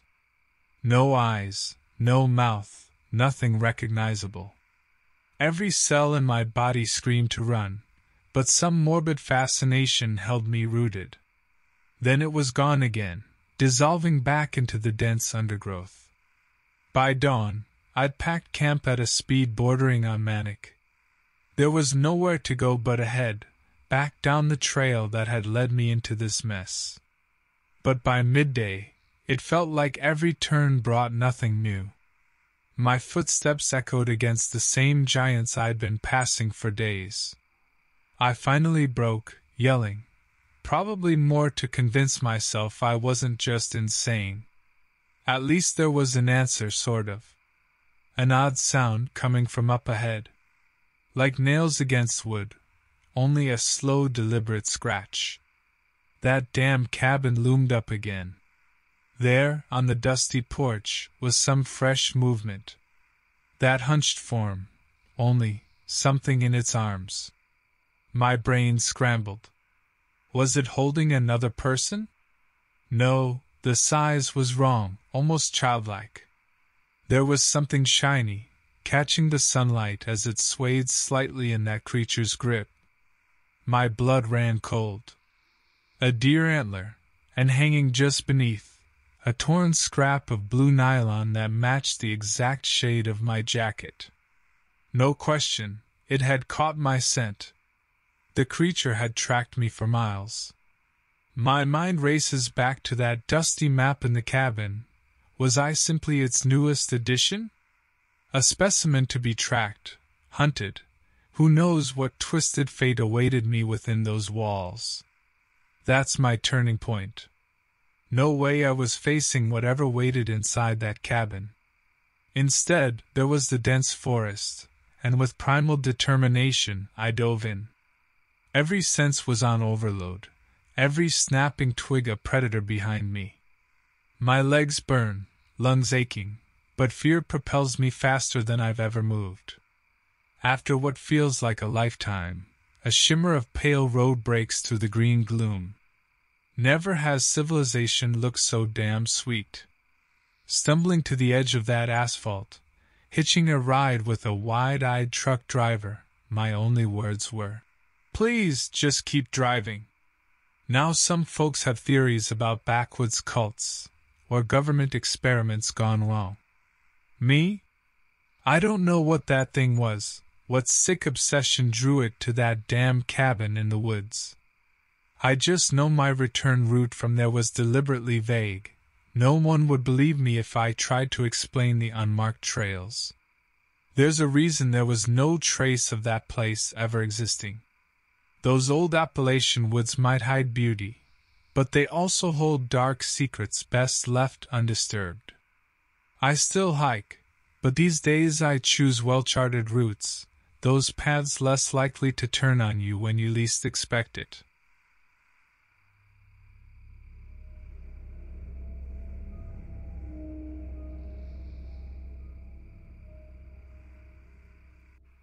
This happened to me a few years ago. Looking back, the whole thing seems ridiculous, the type of tale you brush off with a nervous laugh in company. Of course, at the time, it was far from laughable. I'm a city guy born and bred. The idea of getting close to nature fills me with an odd mix of anxiety and boredom.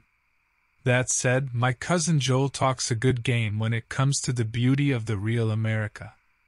And well, my wife Karen, bless her, wanted to make him happy.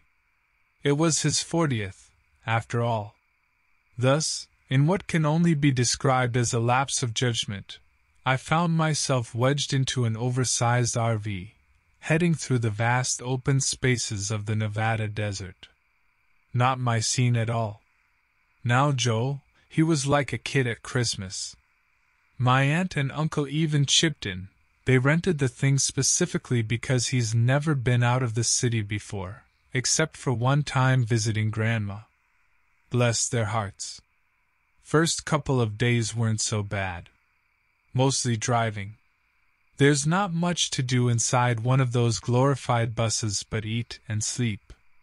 I felt bad for Karen. She got stuck navigating these little backroads while the rest of us chilled out.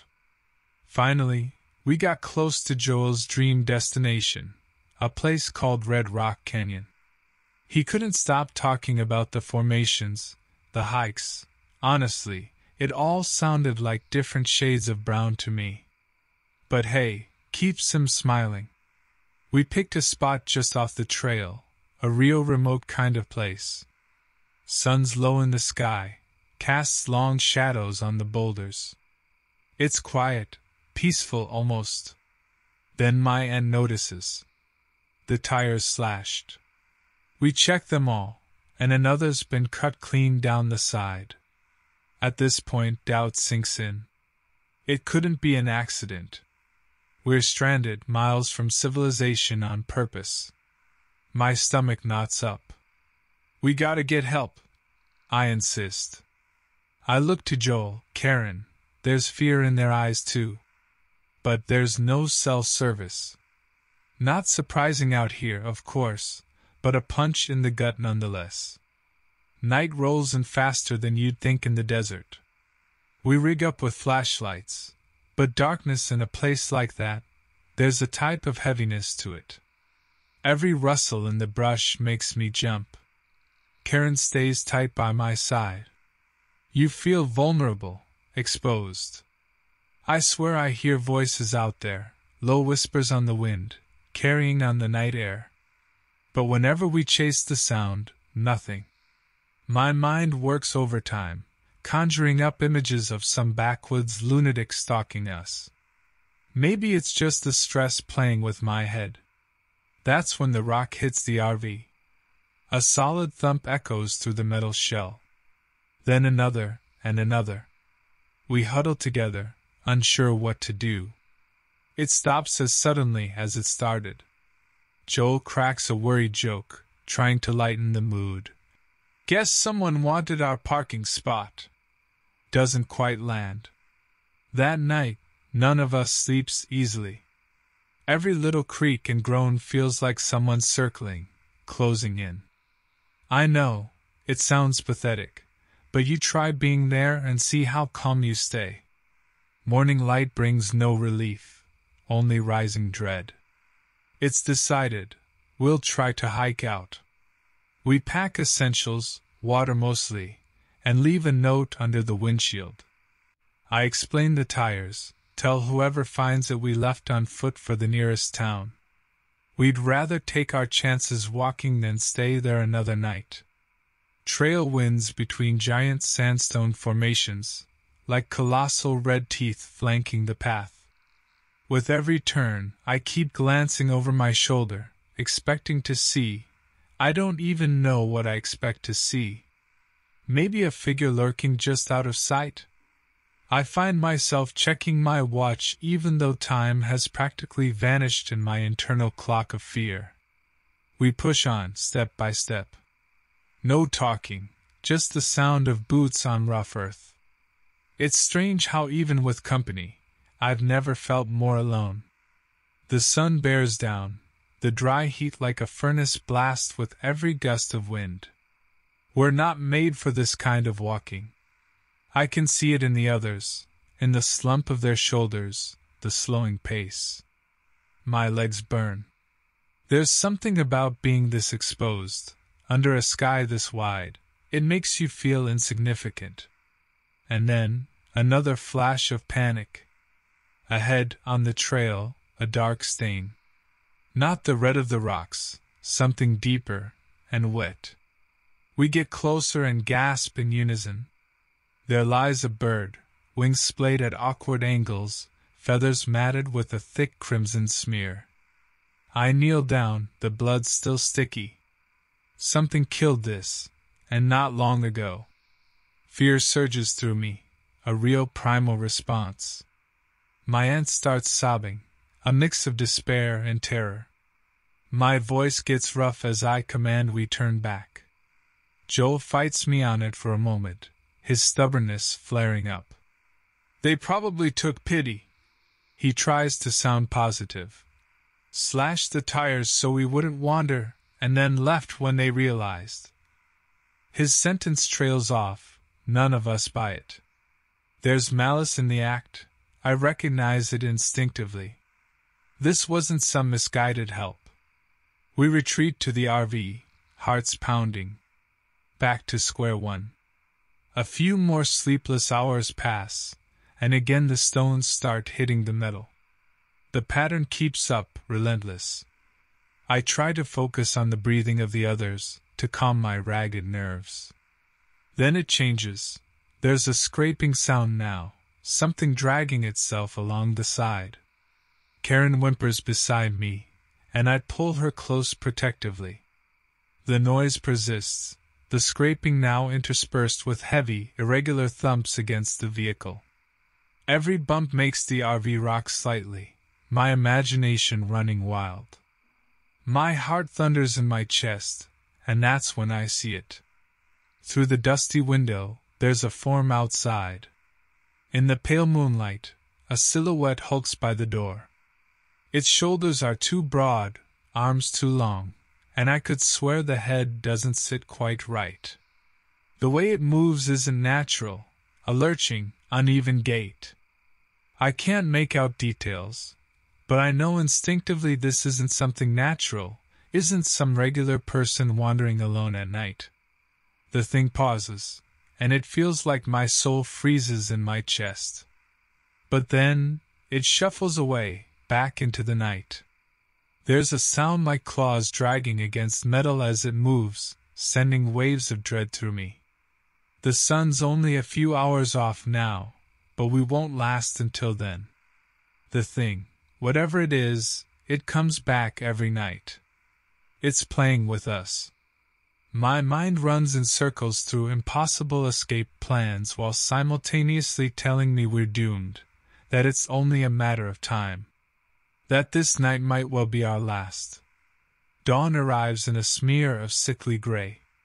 In those thin streaks of light, something shifts in me. I find a spark of determination, born from raw desperation. It can't end like this. There are some tools under the driver's seat, basic stuff, not much we can make use of. One thing does catch my eye though, a hefty lug wrench. If that thing comes close again, at least I have something more than my bare hands. I tuck it discreetly at my side and force myself to think, to plan. It's the only way I can stop my nerves from unraveling completely. By daylight, my aunt and uncle have given in to pure exhaustion. It feels heartless, but this gives me more room to work. It would be impossible to shield them while simultaneously confronting the, well, whatever it is lurking out there. That thought still shivers down my spine, even in the light of day. I tell them to make themselves as small as possible behind the seats, stay under cover where they can't be seen through the windows. They obey with silent understanding, their eyes wide with terror-filled compliance. Karen squeezes my hand, her skin clammy. Just the touch brings a flicker of strength back.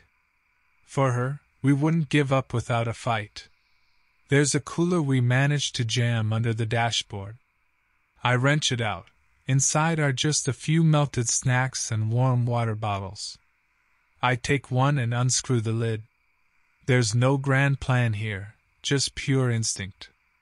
This water is our ammunition. Now for the hardest part, waiting. Time crawls. Even with the engine off, the desert heat bakes through the metal. Every minute drags like an hour. Every rustling shadow at the window makes my stomach clench. But somehow, the hours slip by without our nocturnal stalker returning. I realize, it knows night is its time to play its cruel games. The light, even this weak daylight, offers some sort of protection. My nerves remain at full battle readiness, but a cautious flicker of hope burns beneath them. Sunset looms, casting long, jagged shadows across the rocks. My body goes rigid. With the dwindling light comes the realization time's running out. The waiting for it might end up worse than the thing itself. Joel stirs from his exhausted slumber with a confused groan. "Don't!" I warn him, finger to my lips. The tension snaps around us like a live wire. I feel them behind me, eyes wide with that familiar mix of fear and confusion, all unspoken questions hanging thick in the hot, stale air of the RV. My hand tightens around the lug wrench. And then, there it is. The scrape of claws, the lurching silhouette appearing out of the deepening dusk. This time, it lingers by the driver's side window, peering directly in. I can't make out any features, just that sense of something horribly wrong, like a twisted distortion of a person. There's a hungry intentness there, something chillingly deliberate. That's the moment I break. Not in fear, but in pure, unbridled rage. With a primal yell, I launch myself forward, smashing open the door.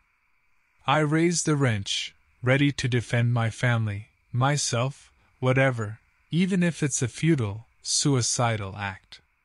But whatever intelligence exists in those shadowy eyes must recognize the shift, the desperate determination I hold.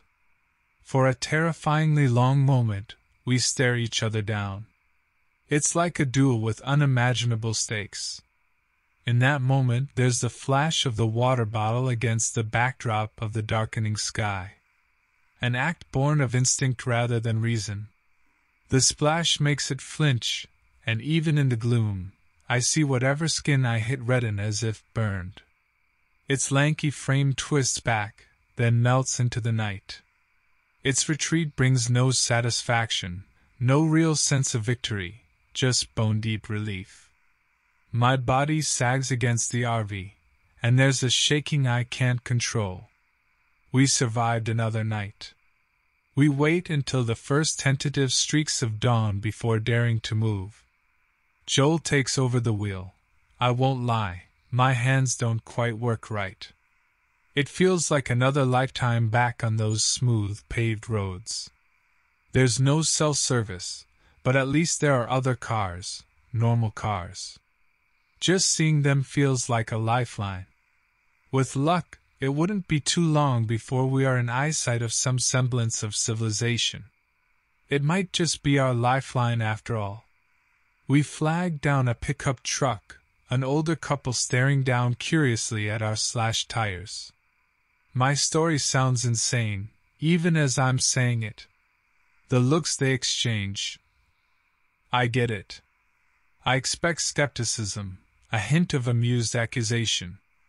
Instead, their faces go pale, and there's a flicker of recognition in their eyes, fear, and maybe a trace of pity.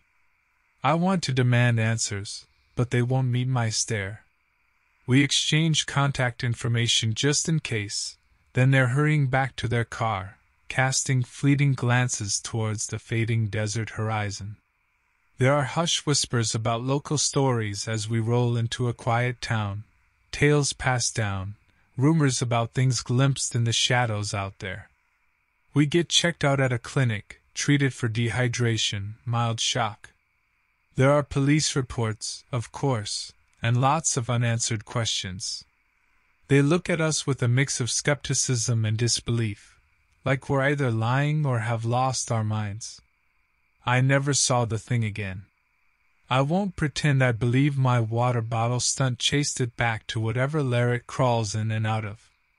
There's something out there in those empty spaces, in the margins of light and darkness. You wouldn't catch me willingly getting that close to finding out again. We stayed the night at a generic motel, clinging to the artificial hum of the lights like it was our sanctuary. There are whispers still, from that couple in the truck, from locals we ran into at the diner. Stories told in hushed tones about things out there in those vast, lonely landscapes. You're called dramatic, told you saw nothing, and maybe you start to doubt the experience yourself in the harsh clarity of day. But in those still, sleepless nights, the memory of that silhouette against the rising moon burns so vividly that even I start to question what is real and what's a trick of the night. But one thing I know with absolute certainty: there's no amount of city lights bright enough to erase that primal flicker of terror, The lingering sensation of being something out there in the desert darkness had us marked for its prey.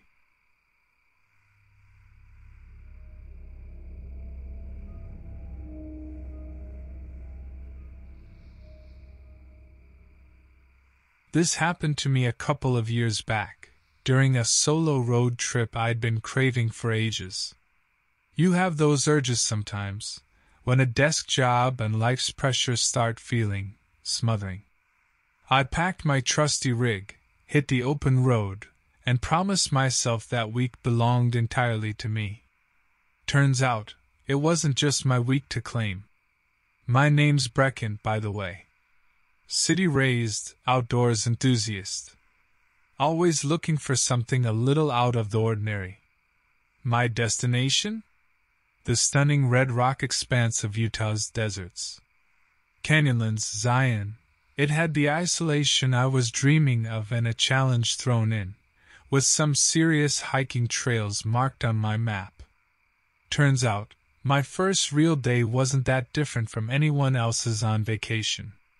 Set up base camp near a gorgeous butte, got a fire going, the typical stuff.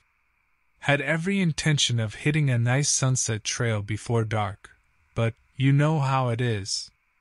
That sunset came up fast, beer went down too easy, and suddenly it was pitch black. Figured tomorrow would do just fine. It started that next morning. Hike up to the butte was glorious, even better than the photos advertised. That panoramic view, breathtaking. Maybe I did feel a bit exposed up there, a lone figure against such rugged landscape. But exhilarating, right? Coming down, something on the path caught my eye, like a flash of dark against the pale canyon floor. First thought was that it was an animal, but as I focused, realized the shape wasn't right. Tall, skinny, hunched over? Binoculars were back at camp, and whatever it was had bolted behind some rocks anyway. My pulse quickened a bit, curiosity mixed with some unease. The sensible voice urged a return to camp. No big deal. Probably a lone hiker just like me. Back at my rig, it felt kinda foolish. Second-guessing myself. You know the drill. Yet, as evening started to fall, couldn't shake that unsettling feeling. It got amplified as soon as darkness really set in. I'm convinced my brain conjured it at first, like a scratching near the rear of my RV. Could have been wind, branches, any number of things. But you see, something primal in me went on alert. I froze, then edged toward a window for a peek. I'll be honest, it's all blurry now. There was movement beyond my firelight, and there it was again. Same posture, but something had definitely changed. Bigger, bulkier almost. Had this thing grown from what I vaguely saw on the mountain path? Whatever it was, it didn't stand like any human I'd ever met. That was the turning point. The logical bit of me knew something was very, very wrong. It went beyond instinct. Every rational fiber told me that I wasn't dealing with just another hiker out there. But damned if I wasn't gripped with morbid curiosity. I made sure my headlights were off, then carefully opened the camper door. Bad idea, yeah, but adrenaline does things to you. I'm convinced the only reason it didn't spot me immediately was because of the fire's reflection on the RV. This is when it got really messed up. There on the ground, near a clump of scrub, that damn thing was hunkered over something else. Another figure smaller, and I still cannot make sense of it. Misshapen, limbs all wrong, skin a sickly pale with this weird sheen. This wasn't natural. No way. The smaller figure seemed lifeless. That thing, it turned slightly, giving me a partial view. This time, I understood why those earlier glimpses on the mountain had thrown me so badly. This thing had no face, not really. Some vaguely skin-covered indentations were there, but no eyes, no mouth, no recognizable features at all. I slammed the door. Fear hit me like a freight train. My keys, I fumbled them onto the floor in my scramble to turn that engine over. Thank God the damn thing started on the first try. With headlights roaring, I saw it dart for the tree line. But in the harsh beams, others stood at the edge of the light, all with that same hunched posture. Too many. I couldn't count them all before the RV lurched into gear. Gravel spewed, my rig jolted violently as I hit the deserted dirt road. There was no plan, just that deep, primal drive to leave them behind. My heart pounded against my ribs, nausea battled with sheer terror. Headlights flickered against the landscape, and they gave chase. It wasn't graceful, a kind of jerky, halting run, but there were so many of them. Then, as suddenly as it had begun, nothing. They stopped dead at some invisible boundary, just inside the last sliver of illumination from my headlights. It was as if they couldn't, or wouldn't, step outside of that circle of light. In that frozen moment, my breath caught in my chest. They just stood there, watching. For how long? I barely recall. Finally, I just drove. Kept driving until exhaustion and relief were fighting it out in my veins. Pulled over into some anonymous truck stop at daybreak, too afraid to sleep with all those windows reflecting the sunrise. My mind still churns over what followed. Did I report it? Hell no. No way anyone would have believed me. Besides, there was only my word and some odd footprints around where I'd been camped. Big ones, the shape all distorted, like evidence washed away by time. Sometimes, though, usually deep in the night when I can't silence the memory, I consider going back. Not to confront those things, but to figure out, to understand what I witnessed.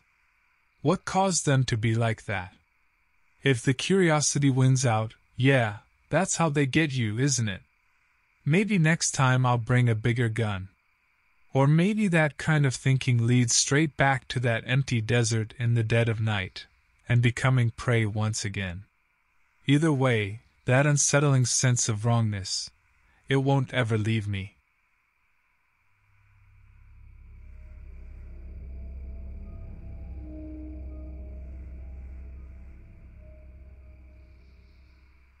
This happened to me a few years back. Seems like forever ago. It was my usual fall camping trip, something I looked forward to all year long. Every autumn, I load up my RV and go deep into the forest to soak in the solitude. It's just me and nature, and I wouldn't trade it for anything. I'm no survivalist, far from it, actually. I grew up a city kid with all the modern conveniences. But there's something about unplugging for a week that really resets me. This year, I took my trip to the heart of the Ozarks, in Arkansas. This place just sings to me. You've got those rolling hills, crystal clear rivers, and enough dense trees to truly get lost in. It's the getting lost part that keeps me coming back. For me, it's an escape from the constant barrage of life, work, social media. Just that gnawing sense of always being connected. In the Ozarks, I become nobody. It's perfect. I parked my RV in a spot beside a winding gravel road. This secluded corner always seems to go untouched, which fits my style. On this first day, after setting up camp, I hit the hiking trails, found this lovely old path twisting alongside a river, so serene. Didn't see another soul out there the whole day. Got back to camp just before nightfall, cooked dinner over the fire, and crashed out early. Honestly, a pretty ordinary day. The type you crave when you've had too much of the real world.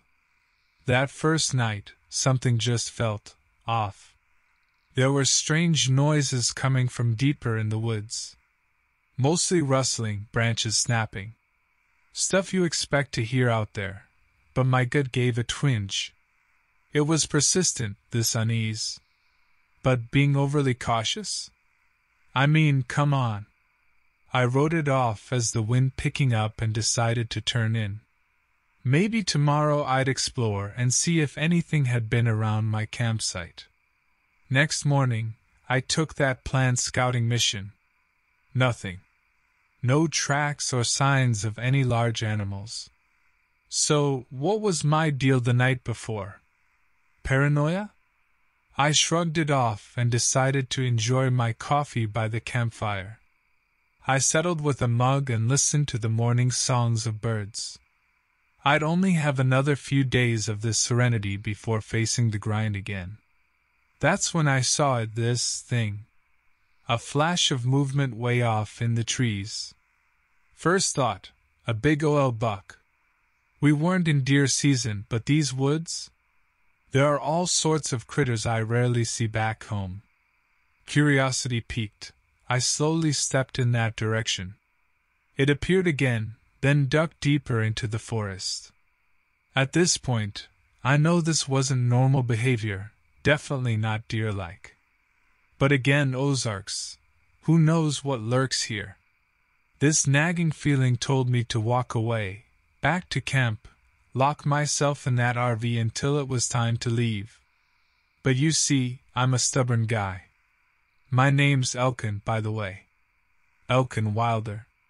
The sensible part of me screamed for retreat, but I'm always up for a challenge. What was the worst that could happen? That thought alone should have stopped me. Instead, I went deeper. I followed, trying to be stealthy. Branches whipped against my face, twigs cracked under my boots. Then it reappeared, but closer this time. It moved hunched over, almost ape-like but also distinctly human. It vanished as quickly as it came, just a brief glimpse. Something wasn't right. Now there was fear. My breath quickened. Despite the warning bells, I followed. Dumb, right? It wasn't curiosity anymore, but this compulsive need to know. Like I had to unravel this. Whatever it was, this couldn't be natural. The Ozarks might be wild, but they weren't a zoo. And that shape, so strange, so out of place. This went on for a while, this game of cat and mouse. My heart pounded a frantic drumbeat, but the determination remained.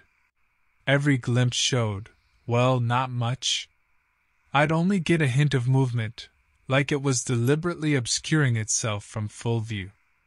Now, let me describe this thing the best I can. First off, it was big. Tall and wide, way bigger than an average man. The way it moved, it had this unsettling fluidity, but rigid too. Almost like it was constantly twitching, adjusting. That shape I first saw, low and crouched, seemed its default. Each time, that feeling of wrongness would sink in even deeper. Not just fear, but an unease like my primal instincts screamed for safety. I'd almost give up, then there it'd be again, just beyond the trees. Luring me in? I kept thinking I'd get an answer. Find out what the hell was going on. I pushed further and further, until that gravel road and my RV were only a distant memory. Then, finally, something I hadn't prepared for, an old trapper's cabin nestled within a clearing. Not that rundown cabin you see in movies, this one looked rough, but lived in. Something told me I wouldn't find friendly neighbors to ask for directions. But the movement, that thing, had disappeared. My legs trembled, not sure if it was exhaustion or terror. This cabin, could there be a connection? Had that figure led me here? Was I losing my mind? That's when it hit me, the smells. God, it was foul. Rotting meat, but also something chemical underneath. My stomach lurched. There was that feeling again, an overwhelming sensation of wrong coming from inside that cabin. The hairs on the back of my neck stood on end. Yet, despite it all, An almost perverse desire pulled me closer. I had to see, had to know. This compulsion battled with every screaming instinct to bolt the opposite way. Mistake. That was the turning point. Because what started as just wrong turned into horrifying. I'm going to spare you the gory details, but what lurked in that cabin was beyond what most folks could even fathom. This ain't a ghost story, no sir. This was raw, visceral evil. It was the figure, standing stock-still just within the doorway, bathed in shadow. But something had changed. There were others. Twisted, misshapen. I can't even call them human anymore. These things shifted and jerked, yet stayed strangely rigid. Each one different, twisted in a unique way, yet sharing this uncanny sameness that froze my blood. And all of them were staring right at me. Then it finally looked. The head of the first figure snapped toward me. There was nothing there where a face should have been. Nothing I could even describe. No way to make sense of it. It let out this keening screech, like rusty nails ripping apart metal. I lost it. Everything after that is a blur of scrambling feet and piercing screams. Mine, I'm sure. Those figures were moving, scrambling. Not gracefully like before, but in a jarring, jerky way. I never knew how fast I could run. Branches slashed at my arms, mud swallowed my boots. It wasn't enough. That guttural moan grew louder, echoing against the trees. One thing burned through my panic: they were chasing me. The only goal was escape. No destination, just get away. Each ragged gasp burned my lungs, my legs threatened to give out. It wasn't that they were particularly fast, the figures. They staggered in this lurching gait. There was something wrong with the way they moved, yet that didn't make them slow. I remember stumbling onto the gravel road, tears blinding me. My RV! If I could reach it, just a few more yards, maybe I'd have a chance. But that damned keening wail filled my ears. They were closing in. I risked a glance back. They hadn't stopped, hadn't slowed. That same unnatural rigidity seemed to propel them forward. In that panicked split second, my foot caught a hidden root. I sprawled hard onto the rough gravel, hands scraping raw. Just before the darkness claimed me, I managed to snatch a final glance, and all those twisted figures were at the edge of the tree line, watching. That stillness again, their unnatural shapes stark against the foliage. It felt intentional, predatory. They didn't even attempt to attack as I lay there. Something held them back. I don't know how long I was out. Came to days, the sun starting its descent. Pain bloomed across my entire body, and when I tried to stand, a wave of nausea swept over me. Broken ankle, probably. And there they were, back in the same position. Unmoving. It was as if they never blinked, those empty spaces where faces should be fixated on my position. Night fell, an agonizing stretch of time where survival hinged on pure desperation. It didn't look like they could or would cross out from under the trees. I realized if I crawled painfully on my belly, toward my RV, the line of sight could break momentarily. It was a sliver of hope, insane as it sounded. And as the sliver remained stubbornly unbroken, I began to believe they couldn't follow if they couldn't see me. Maybe in those shadows, beneath those trees, something else held them back.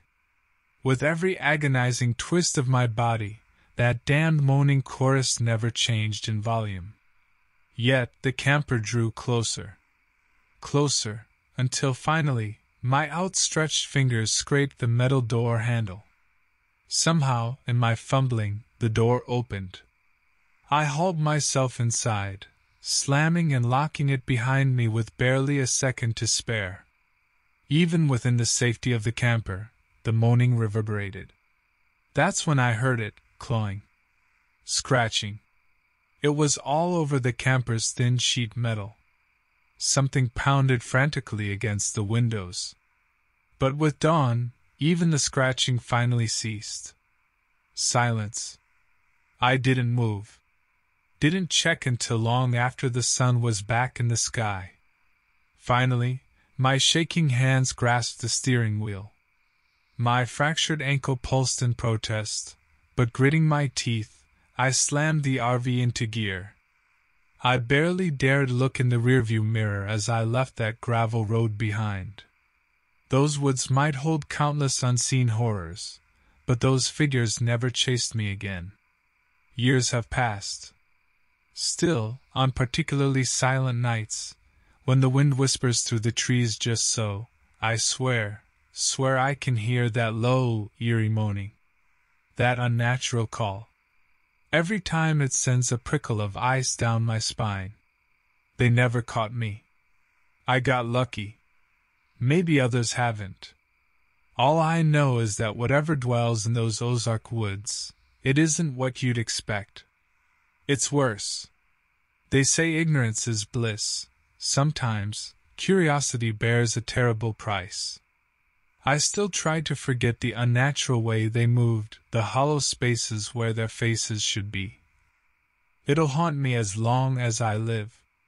It was an odyssey into the depths of pure fright, an experience that redefined the very notion of terror. For within those shadowy woods, in that isolated realm, the human capacity for unimaginable evil took form. Some monsters lurk in the whispers of legends, others exist in the harsh light of day. I faced the latter, and it forever changed me. My yearly camping trips never went beyond the local campgrounds after that. I have no explanation for those creatures. Not one that makes any sort of rational sense. Were they failed experiments? Some dark cult's victims? Who knows? But in those moments I felt hunted. Not just stalked, but watched meticulously, like a specimen. It gnaws at me to this day. Did that thing, the first one, deliberately draw me deeper, lead me to the cabin? I reported what I saw. Of course, the police thought I was crazy.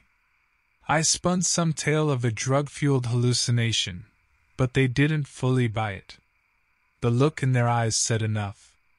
Maybe a few searched out there deep in the woods. Did they ever find that old cabin? If so, they kept it well hidden. There's no article, no missing person report. Nothing that might explain it all. The official silence tells its own story.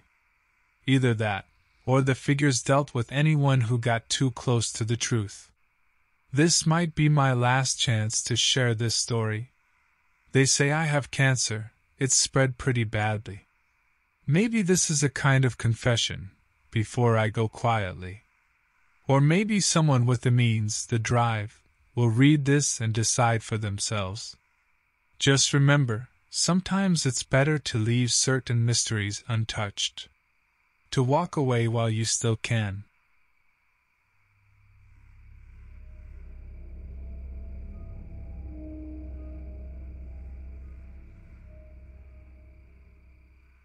This happened to me a couple of years back. Now, even telling it feels almost absurd. I'm a city guy, always have been.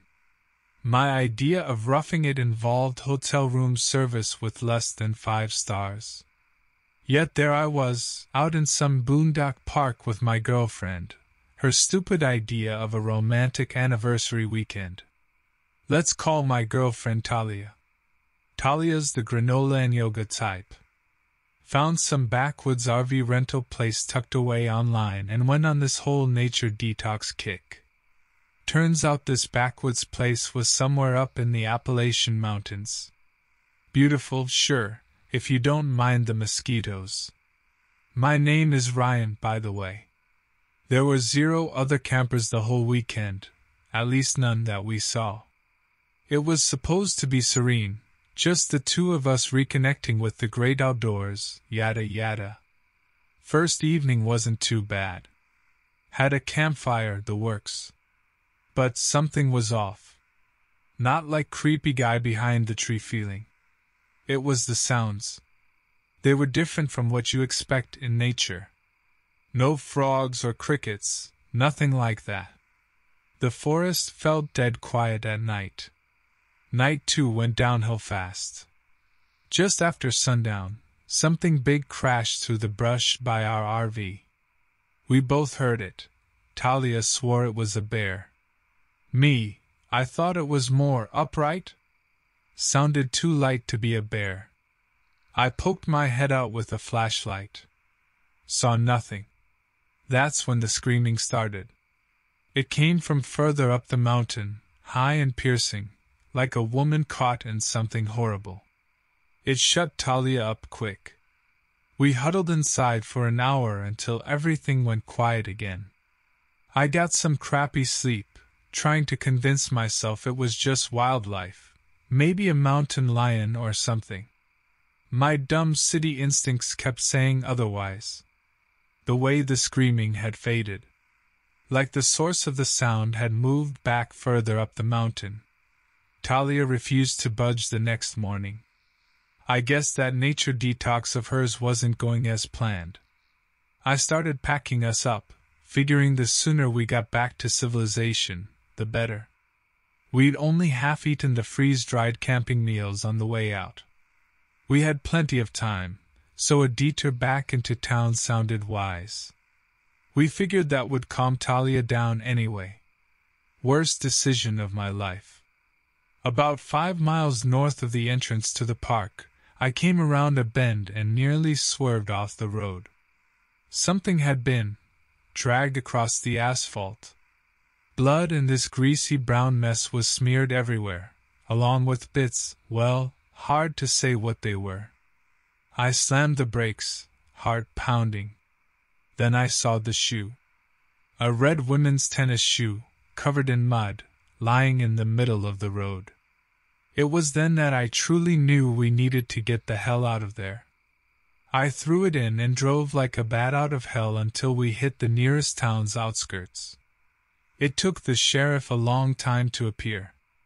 It probably looked ridiculous. City folks, probably still smelling of wood fire, rambling about something they barely saw out in the woods. But he gave us a look, one that told me he'd heard plenty like it before. It's hard to ignore two terrified idiots and a blood-smeared shoe, I guess.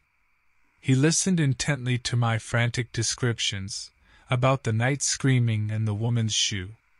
Folks, his voice was tired. I won't tell you there's nothing. People, stuff out in those mountains just disappears sometimes. Don't make no sense.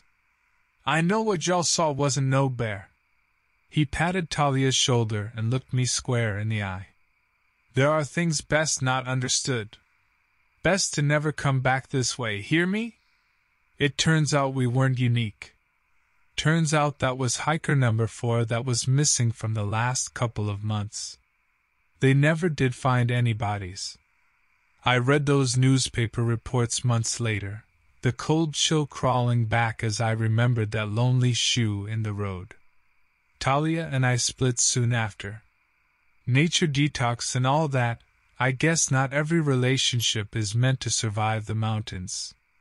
There are places the locals don't go for a reason. But that screaming, I couldn't shake it. I kept remembering the way it echoed, moving higher and deeper into the woods.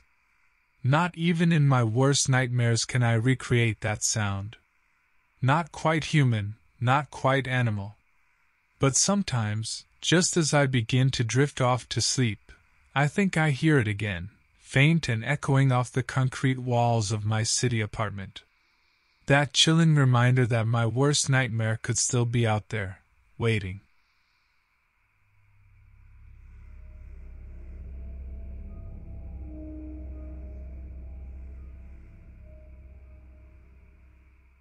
This happened to me a few years ago. Now let me preface, I'm a travel journalist by trade. Get paid to see places most just dream of. Sounds sweet, and it can be. But sometimes, assignments take you off the comfortable, beaten path. My name's Reese, by the way. This story has its start back on assignment in Wyoming. Covering one of those under-the-radar state parks. You know the type, big on scenery, low on visitors. I pitched up one evening in an RV I rented specifically for that kind of trip. I had a bit of extra time, thought I might make a bit of a vacation out of it after wrapping the article. It's always a good idea to get the feel of a place by immersing yourself, rather than just whizzing in and out, right? Turns out, I should have whizzed. Night one rolled around and I made the rookie mistake of leaving the RV light on after the sun set. Attracted a cloud of insects, I spent an annoying half-hour battling. So the next evening, darkness it was. And it's real darkness out there, none of that weak suburban glow polluting the skies. I fired up the grill, cracked open a beer. Nothing like a cold one by the fire when you have a whole landscape to yourself. It wasn't all sunshine and roses. Got those prickles up the back of my neck once in a while. That feeling like you're being watched even when there's nobody around. But yeah, I pushed it down. City boy getting spooked was all. It was my imagination at play.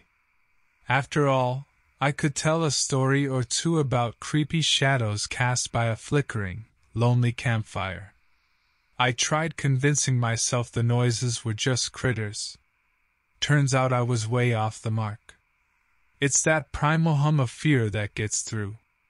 It cuts through reason and tells you that, no, something out there ain't what it seems. By then, the night's silence descended, except for the sound of something rustling around out in the darkness. Not like a raccoon in the trash.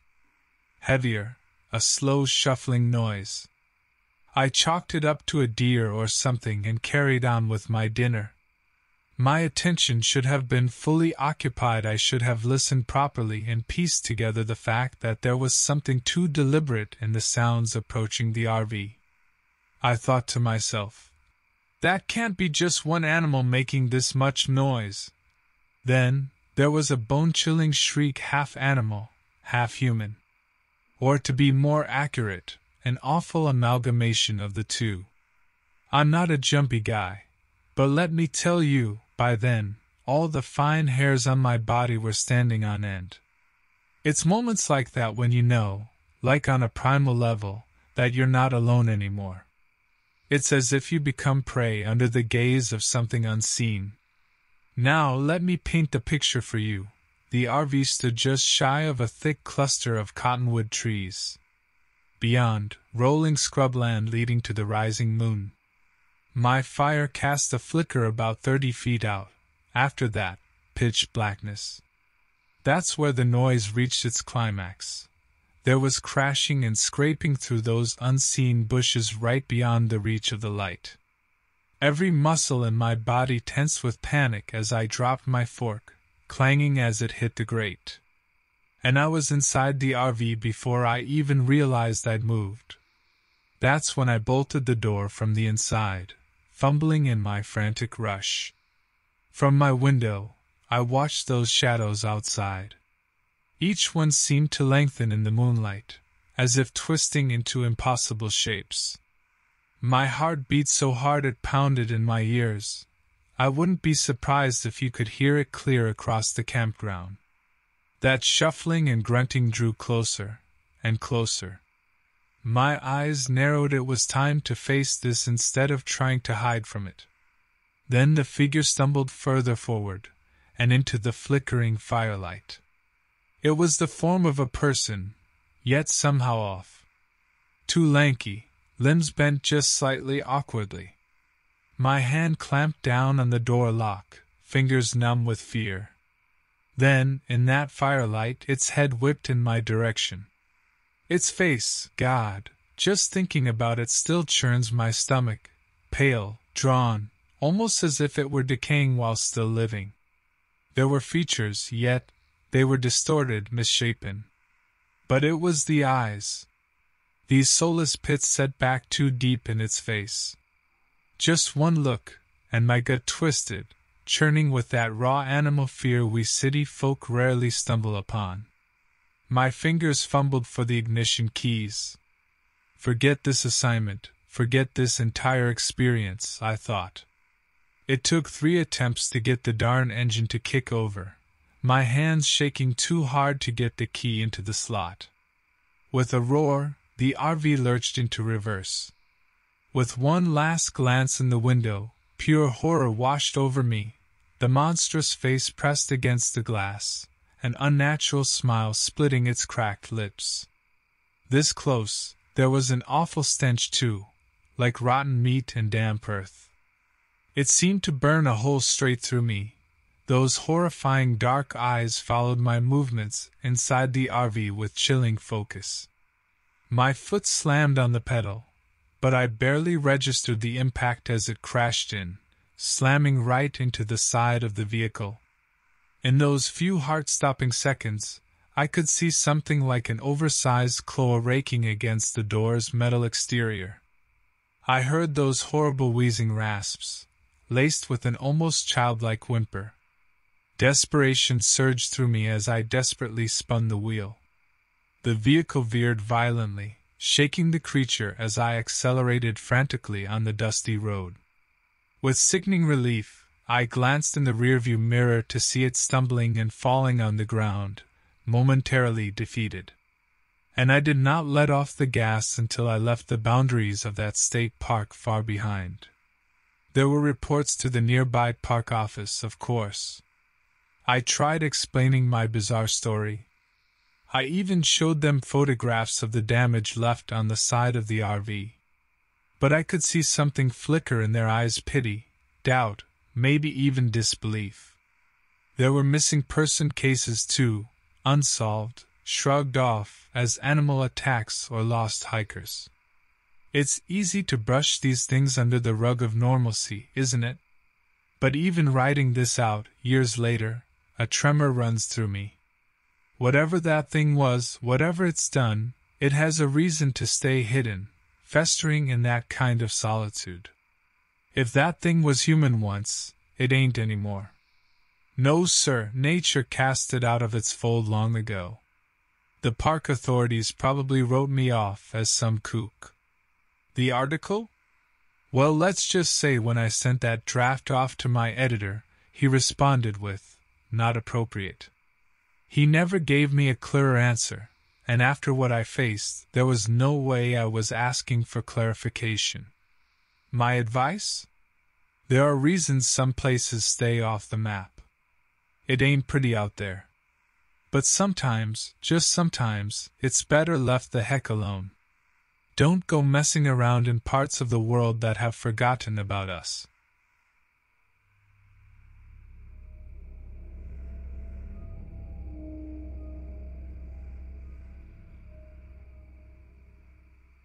This happened to me a few years ago. Looking back, the whole thing seems ridiculous, the type of outlandish story they make movies about. Back then, it was pure, cold terror. My name is Kellen. I'm the type of guy who can never sit still. Every weekend, you need to drag me away from my desk, and even then, I prefer doing something physical, rather than sprawling by the pool. If my girlfriend Eleni hadn't insisted on this trip, I'd probably be at home right now, head stuck in some code, not out here battling. Well, you'll see. We rented an RV for a week to explore the Badlands National Park. Figured it was a nice balance outdoors, but with creature comforts, which makes Eleni happy. After a long drive, we arrived the first evening. It was stunning, those eroded buttes stretching against a vast canvas of blue. It's easy to feel a bit insignificant out there. I took off for a jog the next morning. Figured I'd kill 2 birds with 1 stone, explore and get some exercise. Now, here's where the first part of my nightmare happened. I was going pretty hard, a decent distance from the RV, when I came across some bones. At first, I thought it was some unfortunate cow. Then I saw bits of shredded cloth next to the bleached leg bone. And the rib cage wasn't quite right. That's when the knot in my stomach appeared. The shape suggested to me these were human remains. There was no cell reception, a fact I had noticed even the night before. No way to call anyone. My hands began to shake as I took hurried pictures and noted the location on my phone. Now, most sensible people would run back. I should have. But it felt important to find more. Stupid mistake. 100 yards on, my heart lurched. Another twisted form amongst the sagebrush. And another. This was a mass grave. What kind of sick, who could? I muttered under my breath. Fear made my knees feel like jelly, but there was this horrible fascination too. Like that part of your brain that makes you stare at traffic accidents. There had to be some explanation. Panic surged, and with it, an explosion of adrenaline that shot me back toward the RV. I ran until I literally couldn't breathe, then stumbled the rest of the way. Eleni was making breakfast, completely oblivious to what I'd seen. Part of me was tempted to stay quiet, to just pack and go. Instead, I told her everything. She looked horrified, not sure whether to believe me. Eleni's always been more level-headed than I am. When she asked if we should call someone, my stupid sense of urgency kicked in again. It felt wrong to leave this undiscovered. I convinced her the fastest way would be to drive into the nearest town, find a ranger station, and report it. With my hands gripping the steering wheel, I made my way out of the park. We never saw another living soul, just that bleak vista that stretched endlessly around us. Finally, on the distant horizon, a cluster of buildings appeared. My relief was short-lived, though. When I stepped into the ranger station, it was empty. Deserted. There was nobody. No note, no indication of where the ranger might have gone. We peered into the adjoining rooms, and it was more of the same. No people, just abandoned coffee mugs and papers left sprawled across desks. My skin began to crawl with a kind of unease I've never felt before. Then, we heard a crackle on the radio. Eleni turned towards the sound, her eyes wide. "Hello?" she called out, a tremor in her voice. I took a step back, the room tilting ever so slightly. An instinctive chill swept down my spine. No voice answered. But what followed? It was worse than complete silence. A steady thump, slow and repetitive, echoing over the speaker. And the scrape of something large being dragged against the hard surface. My mind raced back to the bones.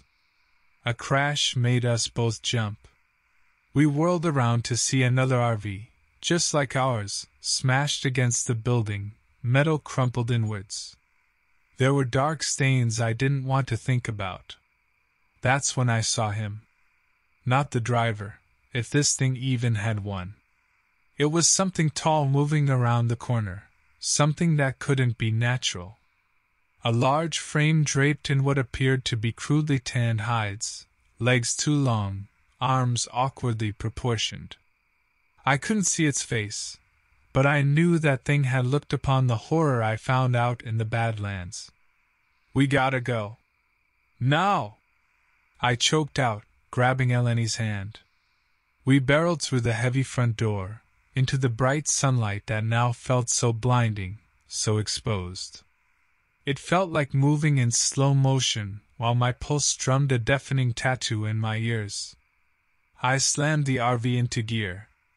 Just as the tires screeched on the dirt, something smashed into the rear with the force of a small boulder, causing the entire vehicle to shake.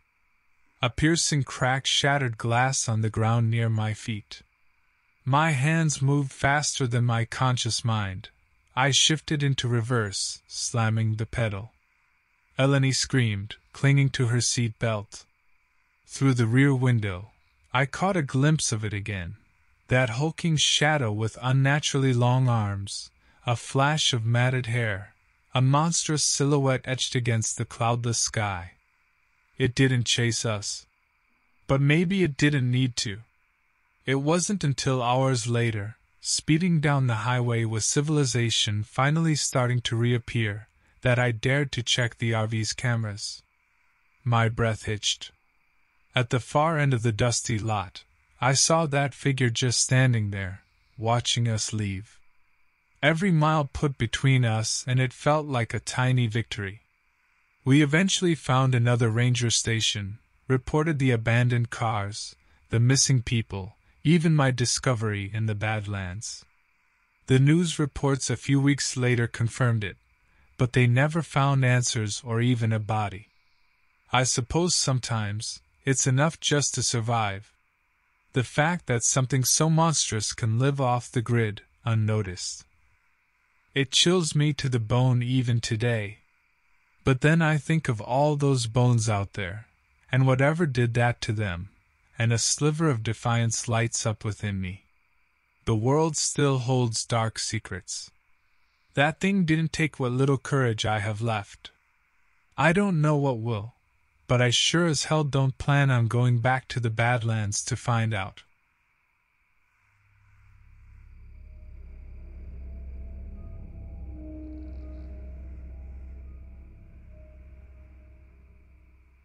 This happened to me a few years back. Reckoning it up now, it feels even more surreal, like a half-remembered fever dream. I'm Kyson, not exactly what you'd call the outdoorsy type. But you get stir-crazy working as a web designer, staring at a glowing screen in your tiny apartment all day. One weekend, an old buddy extended an invite out to his family's secluded cabin up in the Olympic National Forest. Sounded like the perfect escape. Now, my buddy Cale has always been a bit peculiar. He's the kind of guy who has his finger on the pulse of the latest conspiracy theory or outlandish internet forum before anyone. The trip up was pretty uneventful. Miles of old-growth forests and winding logging roads. Cale chatted non-stop about strange disappearances reported in the area. Something about missing hikers never being found. I tried to humor him. You need patience with that sort of thing when it comes to Cale. After we arrived at the cabin, however, it became harder to be so dismissive. This wasn't the cozy forest hideaway I had imagined. The place had a real sense of unease to it. Walls covered in old news clippings and maps marked up with cryptic symbols, rambling journal entries, faded Polaroid photos. I tried to piece it together. It seemed he was fixated on some local urban legend. Cale swore there was a connection between the old tales the indigenous people used to tell, recent disappearances, and whatever dark secret he felt had settled over the area. That first evening, after a bit too much cheap beer and Cale's campfire ramblings, something weird happened. I'd woken up around 2 in the morning. The crackling of the dying fire and a strange humming noise made me step outside. I assumed it was the wind, but it sounded almost melodic. Now, here's where things get blurry. It's like that moment just before a sudden jolt wakes you fully from a deep sleep. Part of me knew it wasn't right, that whatever produced that hypnotic drone wasn't natural. Then the clearing came into view, and that's when my memory falters. I know I saw something, a flash of what I cannot comprehend. It was all over in a flash. In fact, as the morning came and Cale tried to excitedly pick apart what little I claimed to remember, I started to believe I'd hallucinated the whole thing. Later on, we decided to take his rusty ATV into the woods to explore, to get a break from all the intensity back at the cabin. That's when we found it. An old hunter's shack, hidden deep amongst the trees. I felt a cold tingle down my spine. My nightmare from the night before seemed to play out right before my eyes. The place showed unmistakable signs of a struggle. Furniture was smashed, clothes strewn around, and dried blood splatters. Something violent had happened here. It wasn't an animal, they're less messy. We called it in. That was as involved as I wanted to be. As I headed back to my apartment a few days later, an unmarked vehicle approached Cale's place before I could leave. Men in suits got out, looking grim. It seemed a couple of hikers had gone missing near where we discovered the shack. It gave me chills because, well, let's just say there were too many weird coincidences stacking up for comfort. Cale, ever eager for vindication, rushed toward the men, shouting something about conspiracies and evidence to back his claims up. They brushed him off, ignoring his desperate pleas. His demeanor shifted quickly as they drove away. Instead of his usual wild-eyed mania, I saw genuine horror reflected in his face. That scared me more than anything else so far. He turned back toward me before going inside, but all he said was a whispered, "Don't go back." It seemed less like a buddy's warning and more like a terrified plea. A day later, the police were asking questions about Cale. Not because of the men in the unmarked car, but because he'd also disappeared. I still wonder, was he in danger? Maybe he figured something out, some chilling truth he couldn't live with.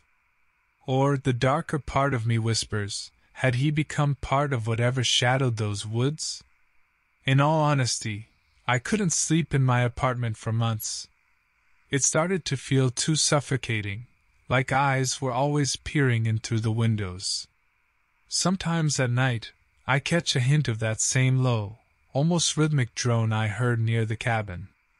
Maybe it's just distant traffic, but the way it stirs that sick panic in the pit of my stomach, it reminds me that those deep woods hide things humans have no place understanding. It reminds me that there are always some questions better left unanswered.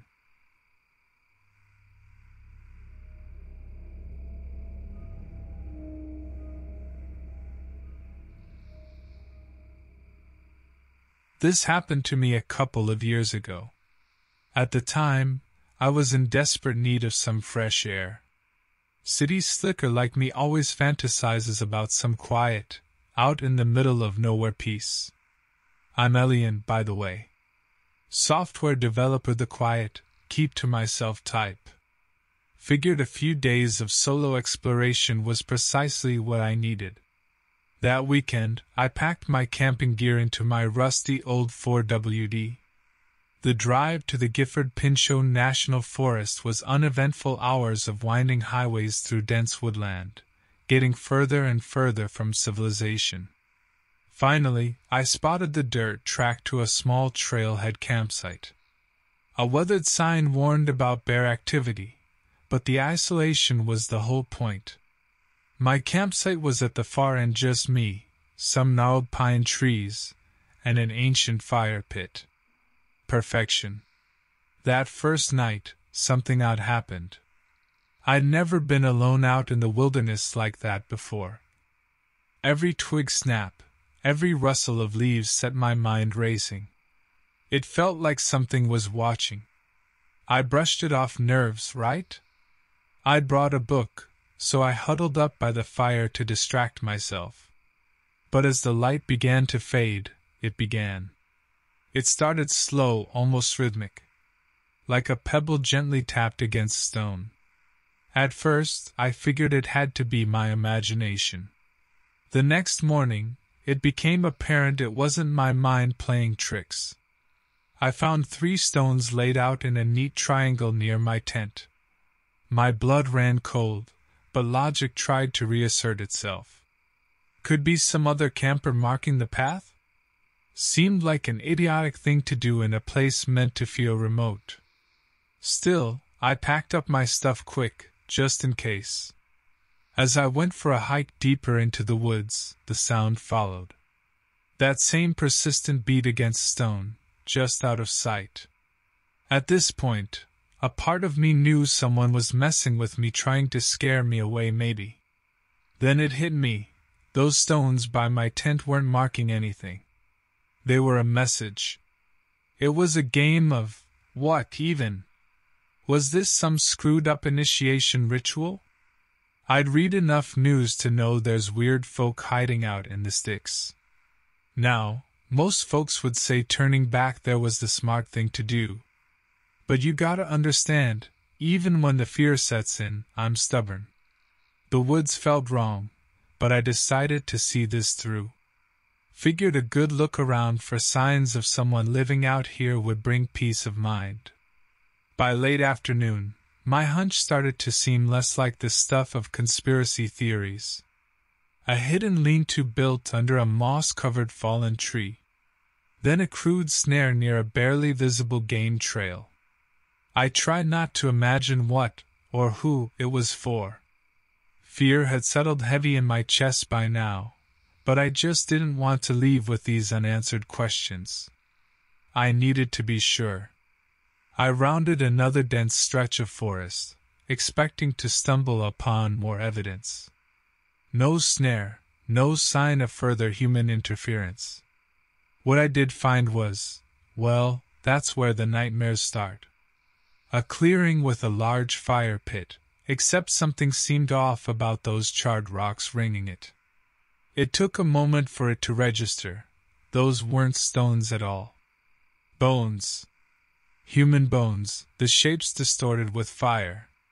Some looked cracked, like something had gnawed on them. I took a few panicked steps back, the tapping sound almost deafening now. Bile was rising in my throat. And right then I saw him. A gaunt figure emerged from the darkness behind the skeletal fire pit. Tall, hunched over, skin stretched tight over ribs like something half-starved had finally found its dinner. It wore what looked like ragged patchwork furs, stained in places with dried blood. Its face wasn't quite right. Not the face of a normal man. The mouth seemed too wide, stretched into an ugly grin that exposed needle-like teeth. It just stood there, silently watching me. This creature tilted its head slightly, like it was puzzled by my presence. And then it charged. With an animalistic speed I didn't think possible, it was on top of me in seconds. The tapping stopped abruptly, replaced by a sickening crunch. And that's the last clear image in my mind. I woke up in a hospital bed 2 days later, a park ranger sitting stoically beside me. I had multiple gashes, 2 cracked ribs. One eye had to be patched up. They never managed to explain what caused the bruising near my skull. No trace of anyone else was ever found in the woods. I insisted on my story about the thing.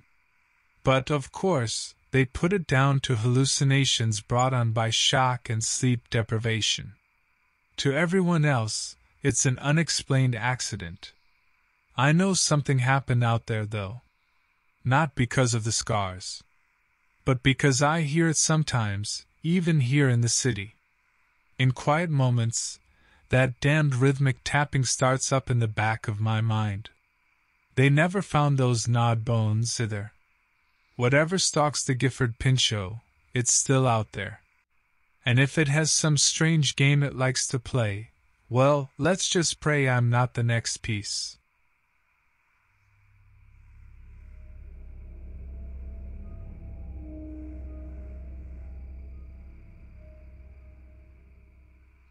This happened to me a few years ago. Nowadays, when I'm stuck in my cramped cubicle at the office, staring down another Friday that won't come quickly enough, it all floods back with startling clarity. I'm Tyro, by the way, an engineer by trade. Logical, some might even say a bit overly serious. My girlfriend, Anya, was the type who wanted to break me out of my rigid existence. So, That summer she insisted we escape on an extended road trip with our trusty RV along the stunning California coastline. It was idyllic at first. Miles of ocean waves crashing onto sandy beaches, sunsets I had only ever seen in photographs. Everything changed near Big Sur. Anya wanted to camp off the beaten path, so we found a barely marked access road near Pfeiffer State Park. It was beautiful in a quiet, almost unsettling way, giant redwoods crowding the narrow dirt track, casting a permanent twilight even at midday. We set up camp and explored the dense, winding trails with its mossy trees and dappled sunlight barely cutting through the canopy. Even Anya began to admit she might have been too eager to go completely off-grid. Night descended quickly around us. My rational mind knew it was simply because of the forest's thick foliage, but something in the quietness stirred up an undercurrent of apprehension. That's when the smell hit me, carried on a sudden chilly breeze. Metallic and sickly sweet, a wrong sort of smell with no place in the pristine wilderness. The source became evident by the firelight's flicker, a heap of rotting flesh just on the other side of the clearing. My gut clenched. What sort of animal carcass reeked so intensely? And what predator would leave it untouched? Something shifted deeper in the twilight, and before I could react, Anya shrieked. In the distance, there was a shape, large, hulking, half obscured by the darkness. All wrong angles and too long limbs, its movements were jerky, unnatural. My mind searched for comparisons, nothing fit. Anya was scrambling backward, eyes wide with terror, whispering a single word over and over. Wendigo, Wendigo. Native American myths, tales of a cannibalistic spirit. Nonsense I'd never for a second believed. But something was advancing from the depths of that ancient forest, its eyes reflecting the orange glow of our small fire. It wasn't coming for the animal remains. It was coming for us. For once, logic abandoned me. Pure animal instinct surged. I snatched up Anya and heaved her towards the RV with a scream of, "Go! Go! Go!" She didn't hesitate. The door slammed behind her, and that sickly sweet smell intensified as the thing surged closer. There was a flash of bared teeth, inhumanly long and pointed. No wild animal's growl rose that raw, hungry scream seemed to cut straight through to the bone. Desperation fueled a sudden idea, my .38 tucked away in the glove compartment. It was no match for whatever that was, but maybe enough to scare it off if I was lucky. It smashed at the windshield with those oversized hands as I stumbled into the cabin, locking the door with trembling fingers. Precious seconds felt like hours as the creature circled the RV, howling in rage. Its distorted visage slammed against the side window, bloodshot eyes glowing with a predatory hunger. It was relentless. That's when I grabbed the keys, fumbled them into the ignition, and twisted the key. With a roar, the engine sputtered to life. Shifting gears with shaking hands, I threw the RV into reverse, not even sure if there was a path behind me. Branches raked against the sides, and that horrible screech seemed to vibrate in my very bones. Then, a lurch as we slammed into something solid, then another hard jolt. In the rearview mirror, I saw Anya sprawled on the floor, scrambling with fear in her eyes. I shouted for her to hold on. This was our only chance. A final crashing impact. We broke through the underbrush, barreling onto the main road.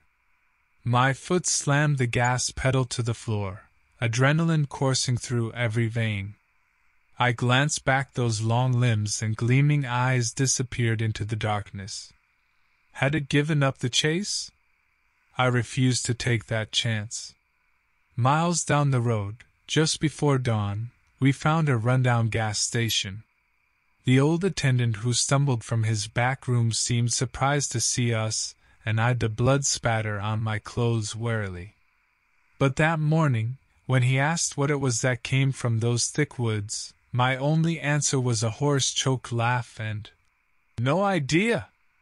Anya never brought up the word, Wendigo, again. It became a shared secret, something horrible to be locked away behind the safety of civilization. Do I believe those old folktales now? No. Not the supernatural sort, in any case. But something malevolent exists in the wilderness, something hidden and cruel, thriving in those spaces humanity has no place venturing. For folks like me, who've always sought solace in predictability and logic, those things lose their iron grip the moment you see your reflection in the starving eyes of something that lives for the hunt. The world is bigger than any of us understand, and perhaps far darker. Some truths are better left undiscovered.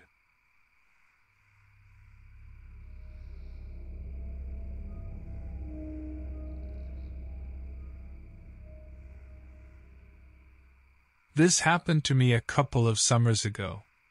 If I'm being totally honest, the idea probably wasn't the smartest. See, I'm Seth, a bit of a tech geek, but with a streak of wanderlust. The whole van life thing has always intrigued me. When I got a chunk of my student loans unexpectedly paid off, it seemed like the perfect chance to make my little DIY dream happen. My old man gave me his beat-up camper van to work with, the one he swore held sentimental value from cross-country road trips back in the day. The conversion took most of a stifling hot summer. By August I was itching to head off. I hadn't set any specific destination, just planned to wander south from Oregon in search of something different. I ended up finding different, nestled within Sequoia National Park's dense groves and weathered peaks. There wasn't anything particularly spooky about the area at first. One of those dispersed camping spots where they allow RVs. Peaceful, remote, all those good outdoorsy buzzwords. First day was glorious. I hiked alongside giant trees, watched the sun melt behind mountains, made that classic camp meal I never get quite right at home. It felt peaceful, a far cry from my old urban life. So peaceful, actually, that I slept well past sunrise. It was when I emerged from my van the next morning that things took a strange turn. I stumbled out to make coffee and realized that something had been piled neatly at the edge of the clearing overnight. No, not trash, bones. Animal bones of various sizes, stacked into crude shapes. In itself, kind of weird, but also, what's the predator going to do with arranged leftovers? And the gnawing marks made a chill snake down my spine. No way these were from coyotes. A little rattled, I grabbed my bear spray and started looking for signs, tracks, any evidence of whoever made those morbid little sculptures. Nothing. Not a single footprint out of place. Back at the van, I did what anyone in my shoes would, consulted Google. Turns out some older Native American groups in the region were known to, well, let's just say they had unique cultural practices involving animal remains. It didn't explain the gnawing marks, or the distinct feeling that wasn't the whole story. Night fell before I could decide how to proceed. Logically, it made sense to pack up and move on. But another part of me, maybe a foolish part, couldn't quite bring myself to admit defeat so fast. And besides, where would I even go? As darkness crept in, a different sensation began to gnaw at me, a prickly awareness that I wasn't alone. At first, just a rustling of dried leaves or breaking twigs, almost indistinguishable from natural forest sounds. But it gradually got more pronounced, something moving with purpose, circling on the periphery of my vision. That's when it happened. My campfire sparked up a bit hotter, illuminating a flash of movement right by the tree line. There stood a man, I think. It was all wrong, though, like some terrible imitation. Too lanky, with limbs oddly angled, almost as though some joints were reversed. I couldn't make out any features, but its head swiveled in jerky stops, locking onto my position. For a brief second, we simply stared at each other. In my gut, I knew there was something unnatural about the way it held itself. That's all it took before my self-preservation kicked in. I bolted for the van, hearing the creature scramble in pursuit. Its ragged breathing grew louder as I fumbled with the keys, hands shaking so badly. The engine rumbled to life, and I slammed the gearshift forward, peeling away from my campsite in a panicked spray of gravel. In the rearview mirror, I caught another glimpse of its twisted form slinking in and out of the trees, never giving up chase. I tore out onto the winding park road, not even taking a moment to figure out which direction led out. For all I knew, the creature was still tailing me, cutting through the forest with eerie speed. That was when I hit the turn too hard, too fast. Tires screamed and the van skidded off the narrow road, tumbling down an embankment in a blur of crunching metal and shattered glass. When I awoke, dazed but thankfully alive, the harsh glare of the morning sun illuminated my wrecked van. My rescuers, a pair of concerned park rangers, had to cut me out of the twisted metal. Of course, there was no sign of whatever stalked me the night before. Just an overturned camper and a terrified guy recounting a story no sane person would believe. Now, with the space that time has given me, did I encounter something genuinely supernatural, some creature out of folklore? Or perhaps it was the workings of a deeply disturbed person dwelling out in those dark woods. Either way, it's been enough to turn me into a confirmed hotel guy for the foreseeable future. And let's be honest, a hot shower sounds much more appealing than any campfire-lit adventure right now.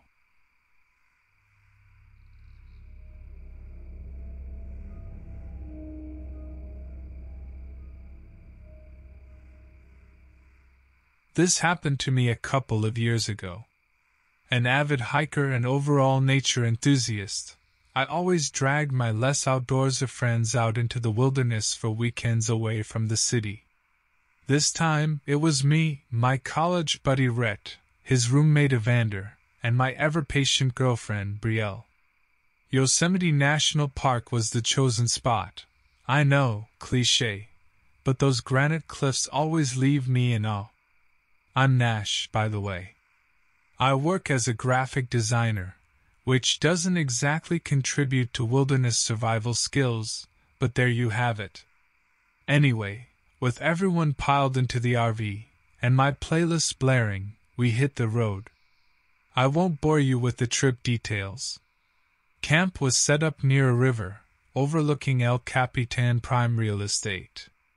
We even made some s'mores that first night before I crashed early under a canvas of stars.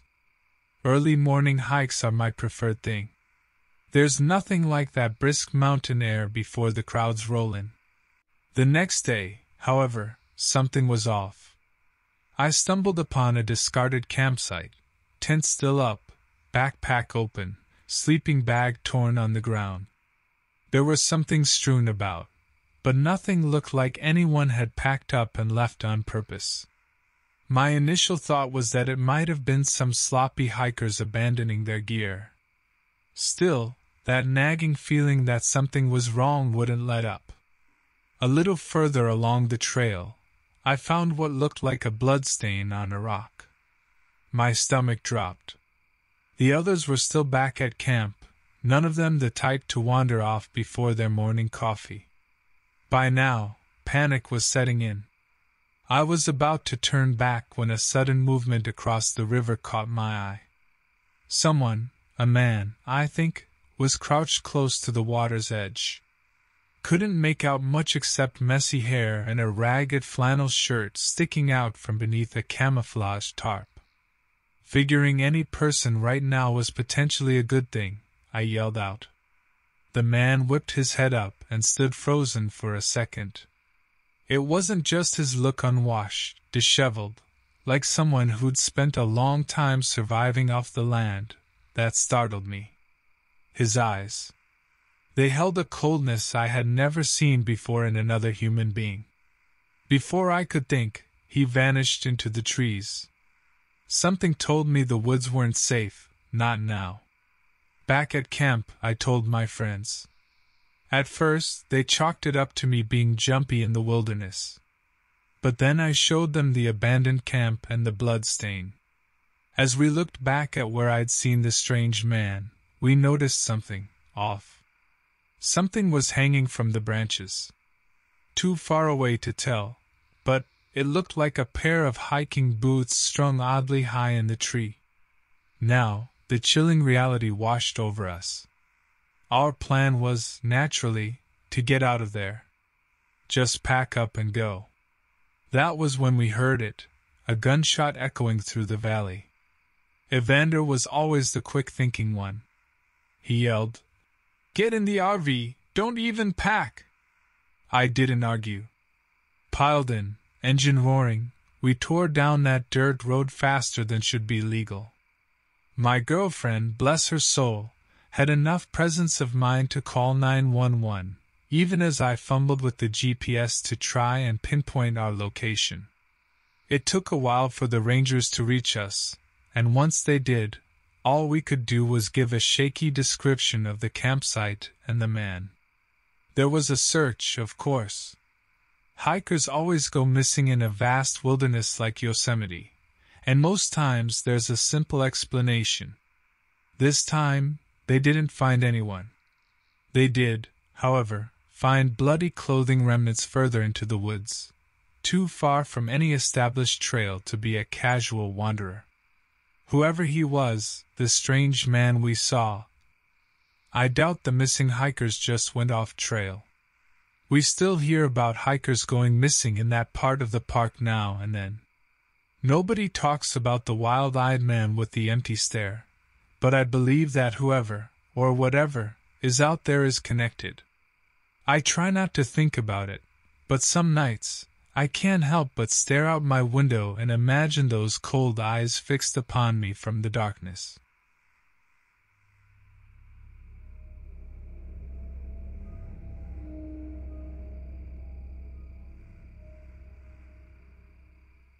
This happened to me a couple of years back. Now, here's the thing about me, Thad, by the way, I'm one of those preparedness guys. Self-sufficiency, living off the land, not full-on doomsday cult, but hey, a little planning never hurt anyone. That's how I found myself out in the wilderness far-flung corner of the Olympic National Forest, testing my skills with a minimalist camping setup. I figured what better proving ground than those ancient mountains and rugged landscapes, right? It started well enough. First night, I managed to snag a couple of trout from a stream and made a passable fire without too much trouble. Sure, there were some sounds at night, branches breaking, the distant call of some animal I didn't recognize, but hey, you expect that in the woods. The real trouble began on the second day. That's when I stumbled onto the signs of another camp.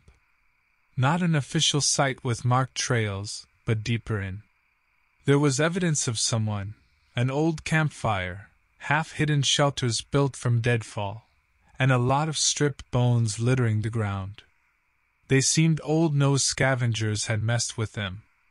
My survivalist brain switched into high gear. The setup didn't seem temporary. Something had been living there for a hell of a long time. This wasn't just another camper. A wave of unease swept over me. There's the wilderness you expect, and the kind that feels wrong. Back at my own meager camp, I tried to convince myself that perhaps it was a poacher hideout, or something equally explainable. But with every rustling wind in the trees, every snap of a twig echoing eerily through the valley. That gut feeling intensified. I'd stumbled onto someone's territory. By morning, any attempt at rationalization had fizzled away.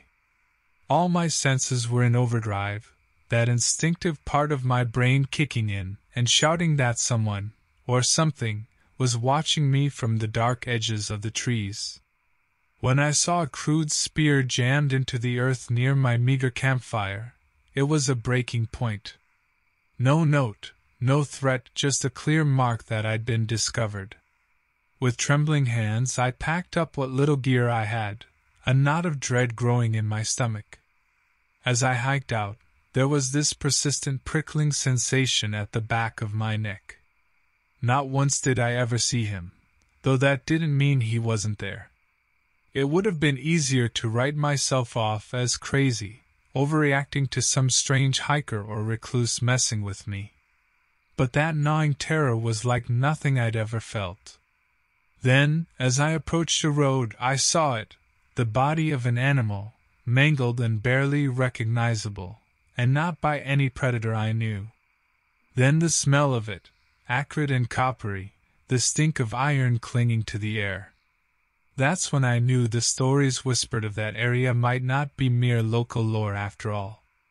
The locals mentioned disappearances, the odd hunter or hiker simply vanishing. That feeling in the deepest shadows of those forests didn't feel human. The rational side of me wants to think that maybe, just maybe, these disappearances were the acts of a disturbed individual pushed too far living in isolation. But I was there. I felt that presence, that unnatural weight hanging in the air. No human is made for that type of wilderness. A park ranger I encountered looked startled by my disheveled, sweaty appearance as I emerged from the tree line. When I asked about recent disappearances, a strange look flashed across his weathered face for a heartbeat, before he told me it was nothing to worry about, son. That these woods had always been unforgiving. Later, after a shower and a night in a cheap motel, I tried to search for news reports, anything that matched what I'd seen. Not a trace. I considered returning, perhaps with a camera, or better yet, some company. The smarter man in me knows better. There are some secrets we aren't meant to unlock. A month after the ordeal, I still couldn't completely shake that sensation I'd been stalked. Was it a hermit who resented my intrusion? Did some twisted individual take pleasure in preying on unsuspecting victims? Or was I foolish enough to venture into that isolated land just as some folks from an earlier time claimed? Land where old, hungry things waited, their only company the bones of their unwitting sacrifices? It doesn't take monsters with claws and fangs for pure terror to take hold. The worst predators in this world wear plain clothes. Or perhaps no clothes at all.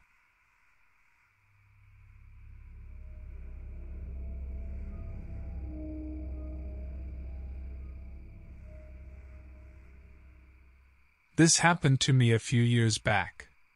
Looking back now, it feels like another lifetime.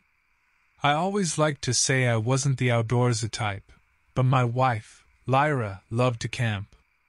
She finally convinced me to go with her, as well as my brother, Theron, and his boyfriend, Kellen. A long weekend in the vast expanse of Yellowstone National Park. What could go wrong, right? Let me say up front, nothing about our experience hinted at the horrors ahead. Our trip started the way these things always do. We packed the RV, loaded it up with supplies, and hit the road. Even with my reluctance, the first day went perfectly. The scenic drive kept me occupied, and Yellowstone didn't disappoint. Majestic sights, the powerful scent of pine, and that crisp mountain air. For a moment, I understood Lyra's love for this. We followed the winding park roads, eventually settling on a cozy, quiet campsite near the shores of Yellowstone Lake. Day 2 is when things got unusual. We went on a short hike, enjoyed a tranquil afternoon by the lake, and sat around the fire telling stories under an impossibly starry sky. It was almost too perfect. And as always, perfection doesn't last. I dozed off near the campfire, only to be jerked awake by an unsettling noise. Something snapped just beyond the circle of light. It could have been an animal, but the sound resonated far too loud for a squirrel or rabbit. Theron and Kellen were still awake, staring into the black maw of the forest. "You guys hear that?" I asked, sleepiness instantly forgotten.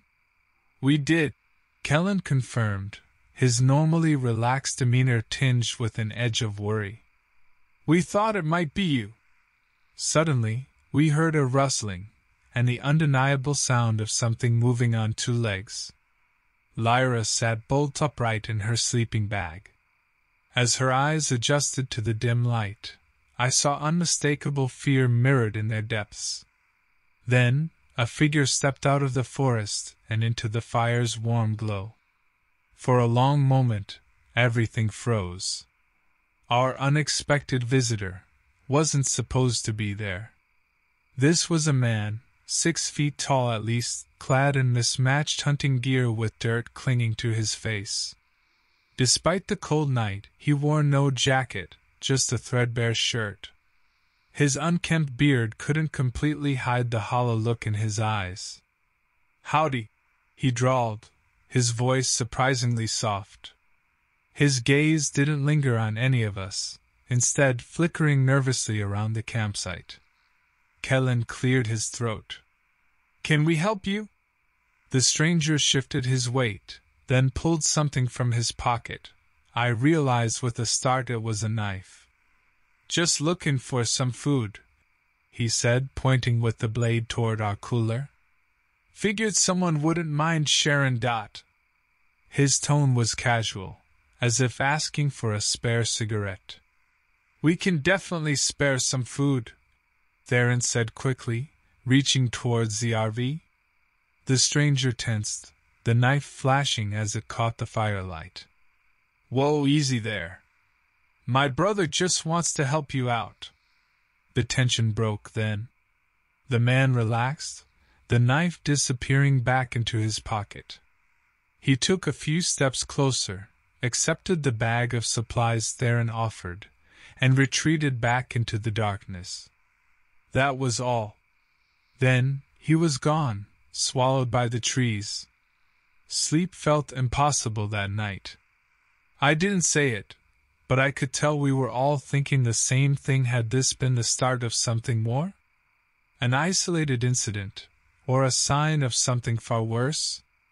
My mind raced through improbable scenarios gleaned from too many crime shows. And the next morning, I discovered I was right. In the cold light of day, something caught my eye, a bit of bloody cloth tangled in a low-hanging bush not far from the campsite. My first guess was an animal got the better of him, but I followed the path anyway, morbid curiosity fueling my steps. I came across a sight I wish I could forget. A pile of bloodied bones, clearly human, was picked mostly clean. Fear coiled in my stomach, then erupted into nausea. We weren't the only ones out here. Lyra saw the look on my face as I ran back into camp. When I told them what I found, panic flared in their eyes. We decided to cut our trip short. There was no way we were staying after that.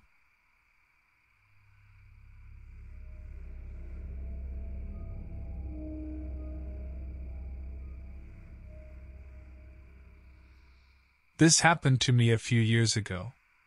Looking back, the whole thing seems ridiculous, the type of tale you brush off with a nervous laugh in company.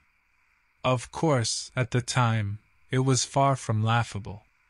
I'm a numbers guy, an engineer. Skepticism comes with the territory. Yet, even now, there are questions I can't answer, parts that just don't make sense. My buddy Corin has always been the outdoorsy type. fishing, hunting, you name it. He convinced me to take a summer weekend and go RV camping, just us two guys, some beers, and maybe a fish or two if we were lucky. Turns out he had a spot in mind, the Red Creek Reserve in Utah. Beautiful place. Remote. Not another soul in sight, the way Corin liked it. Red Creek is known for its red soil, a deep canyon running through it, and its old mines from the gold rush era. There's one big abandoned one that's supposed to be dangerous. Locals have their stories about that, of course. The first day was perfect, as perfect as you can ask for with only a tent and an RV parked at the canyon's rim. But somewhere on day 2, I noticed something out of the corner of my eye. It was only a flash, the sun glinting off something down below. Then again, there was something moving further down in the canyon, just on the edge of the tree line. "Corin, you seeing this?" I pointed, but he squinted with a shrug. "Probably just a deer or something." His lack of concern emboldened me. Camera in hand, I decided to scramble down a short stretch of the slope for a better look. It wasn't wildlife, that much was clear. Too far off to really say for sure, but the figure looked large, humanoid. I scrambled back to the RV, feeling foolish for venturing down there alone. We joked about Bigfoot, about how ridiculous it all was. Yet something niggled at my rational mind. It wasn't a bear, the shape wasn't right.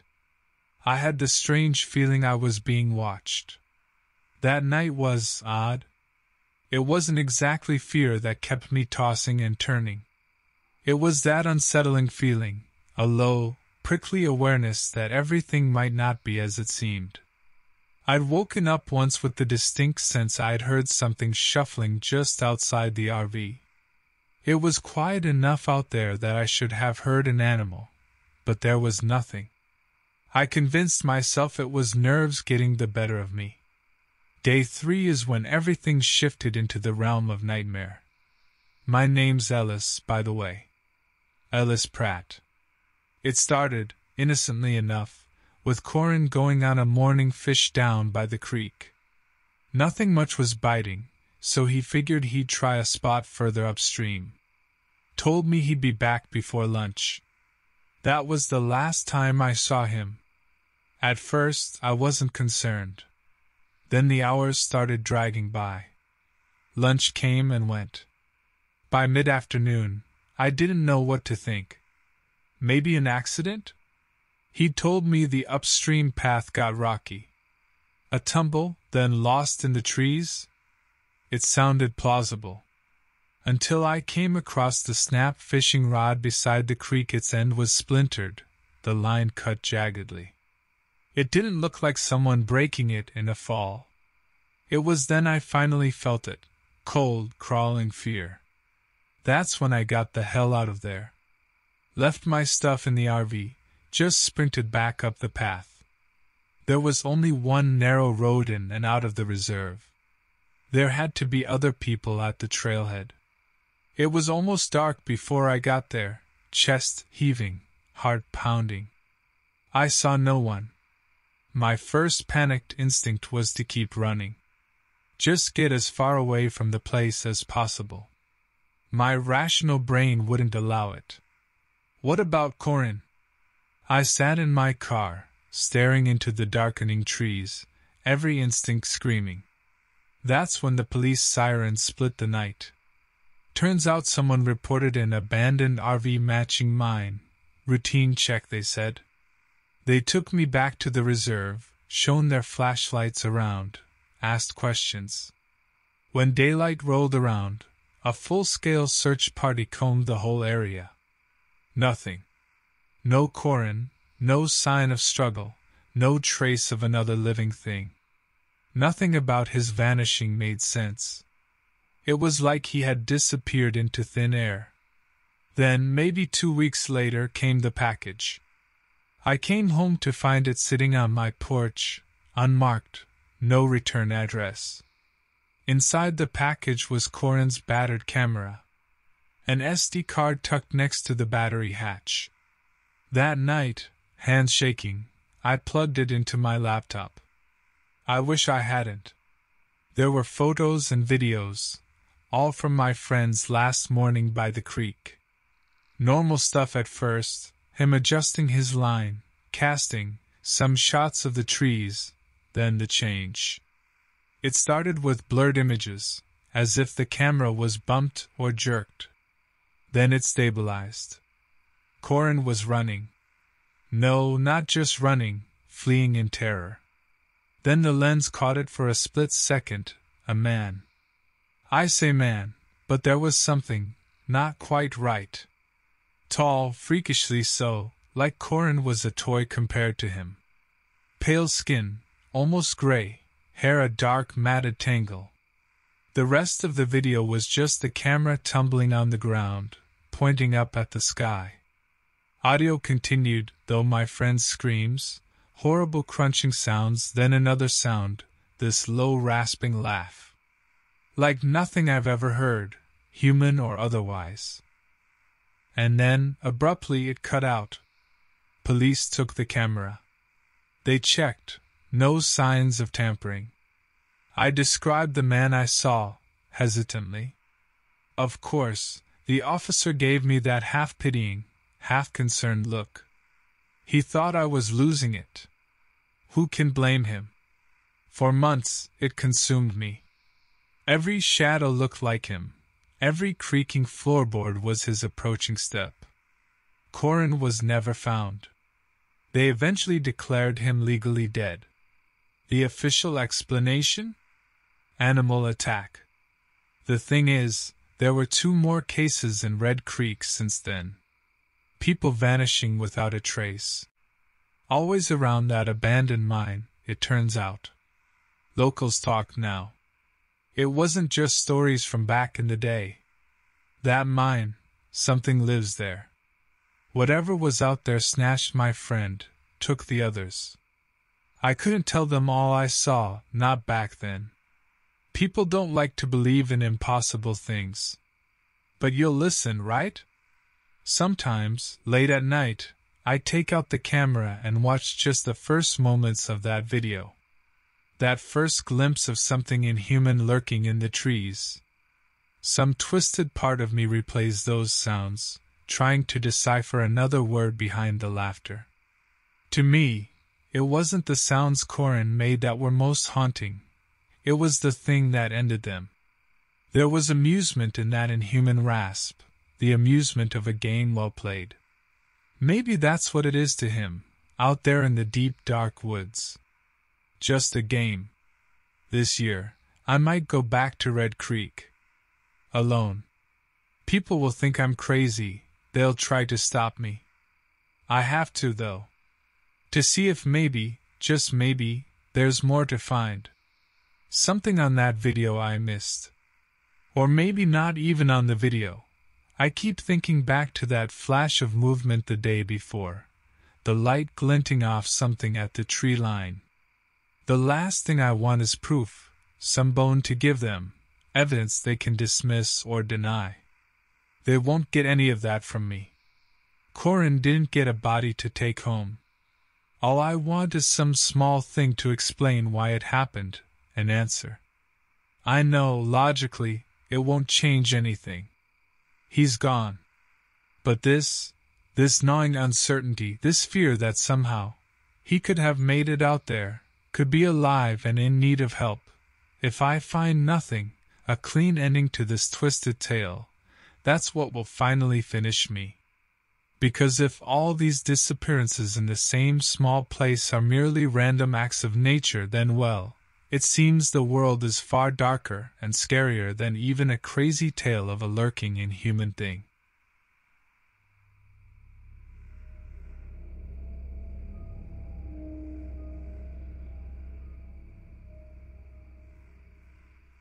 This happened to me a few years back. Honestly, I'm never keen on going camping, but when your cousin invites you on a road trip through some of the national parks on the West Coast, it's tough to say no. Besides, he was bringing my best friend from middle school. Call me Jonas, by the way.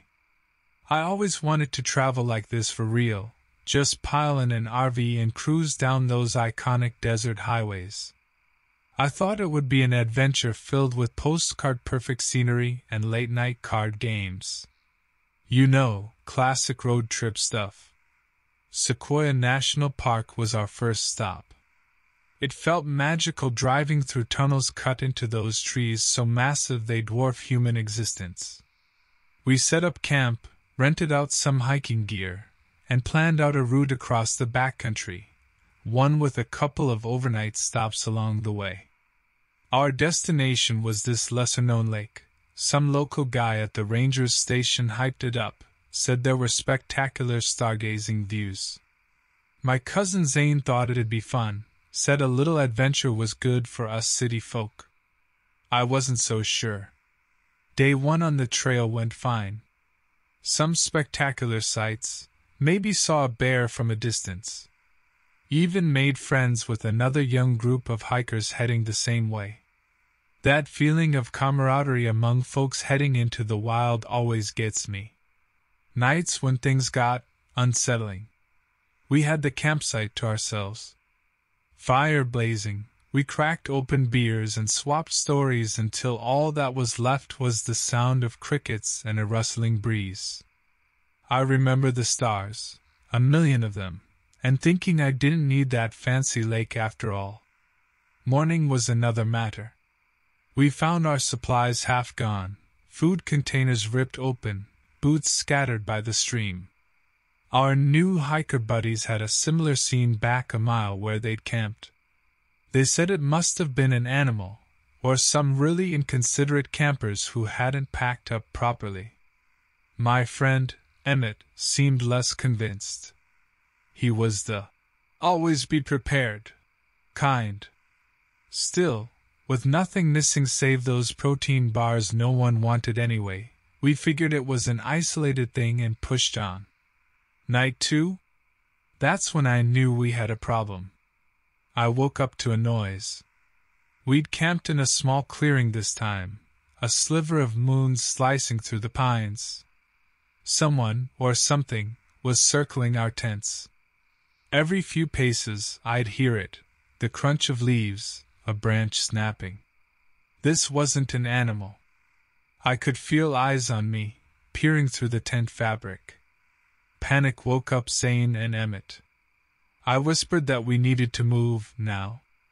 Our friends from the first night bolted just as dawn lit up the sky. Zane wanted to go, find this person whoever it was, confront them. I told him I wouldn't risk getting shot out there. In the back of my mind was an annoying question the others hadn't voiced. Why mess with our food but leave everything else, the expensive gear, wallets, phones? Nothing about scavenging seemed to fit. Zane was adamant then that we report it to the rangers. The station wasn't too far back on our route. We were halfway there when everything turned to chaos. Gunshot echoed through the trees, then screams. Our hiker friends. All 4 of them ran from the woods, yelling they needed help. Another shot, another shout, then only 2 hikers returned, tears streaming. No time to explain. I yelled them into the RV, Emmett already behind the wheel. We tore down that dirt track like something was chasing us. Which, well, it may have been.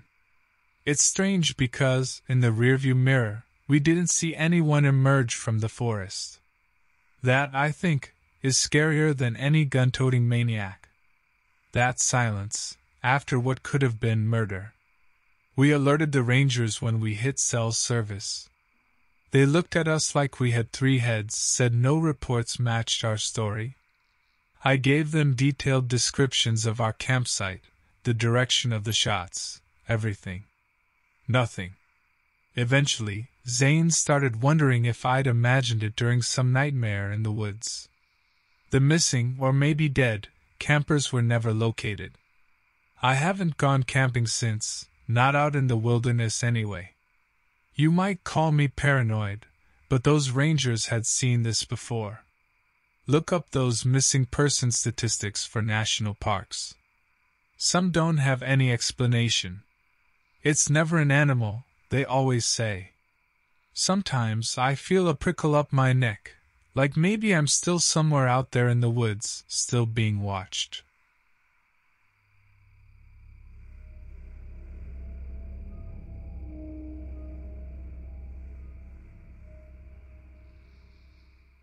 This happened to me a few years ago. Now, here's the thing about me. I never liked RVs. There's just something about them that always rubbed me the wrong way.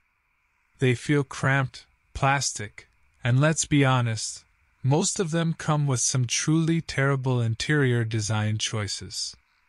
But my fiancée, Ilara, was desperate to visit some of the smaller national parks out west. It's what she called our Grand Tour, where we would try to pack in as many parks as possible over a 3-week stretch. My name's Ishan, by the way.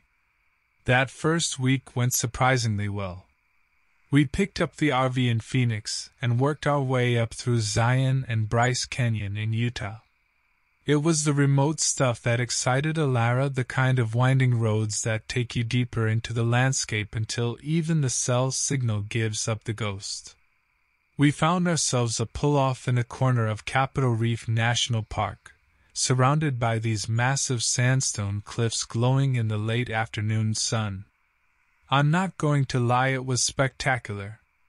We cooked under the awning, and I even admitted that maybe those awful paisley interior cushions had their own kind of charm in this light.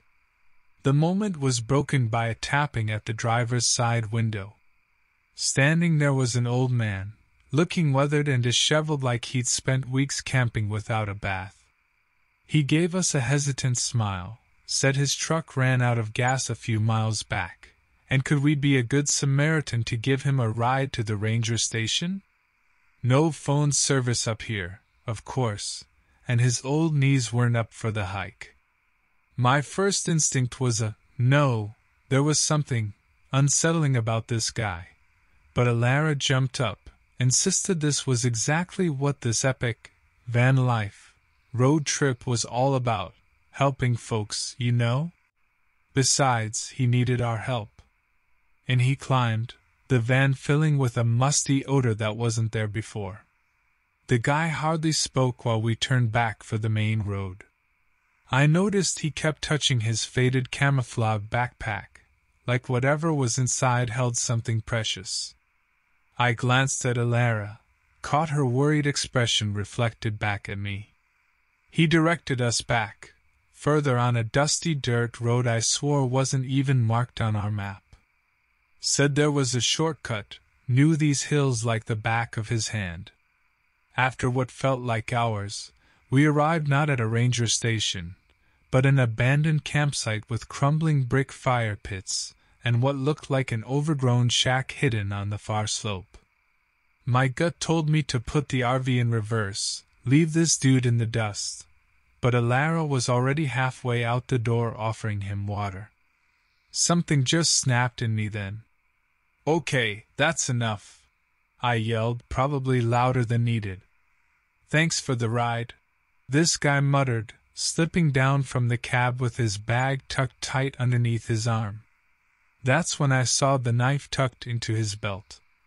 "Let's see what's so important," I told him, stepping closer. There was a struggle, brief but enough to feel his strange strength fueled by desperation. Ilara screamed, I stumbled back, and well, then it got really bad. It's still hazy, all those moments between my fall and seeing them both run up a narrow track into the hills and out of sight. By some miracle, I was able to find the main road after what must have been hours of walking. Park rangers had arrived, searched all day for Ilara. The place felt cursed, that hidden camp swallowed by the shadows of the surrounding cliffs. In the back of my mind, I couldn't shake the image of them both vanishing into the distance, swallowed by the vastness of a wild space I never should have entered. Ilara still listed as missing. There were rumors about other lost hikers. The cops muttered something about hermits up in those hills, but they found nothing solid during their search. Every so often, late at night, I think I see the glow of an RV headlight from my apartment window. A cruel trick of the street lamps. Some nights, I find myself mapping out the parks from our trip, remembering every twist and turn. Logically, I know what happened was something human, explainable. A man desperate enough to use the ruse of a broken-down truck, a remote spot, and an overly trusting traveler. That's how it must have gone. Yet, every time I close my eyes, all I see is Alara vanishing into the wilderness. All I feel is the memory of that musty smell of dried pine needles and something deeper, older, unyielding.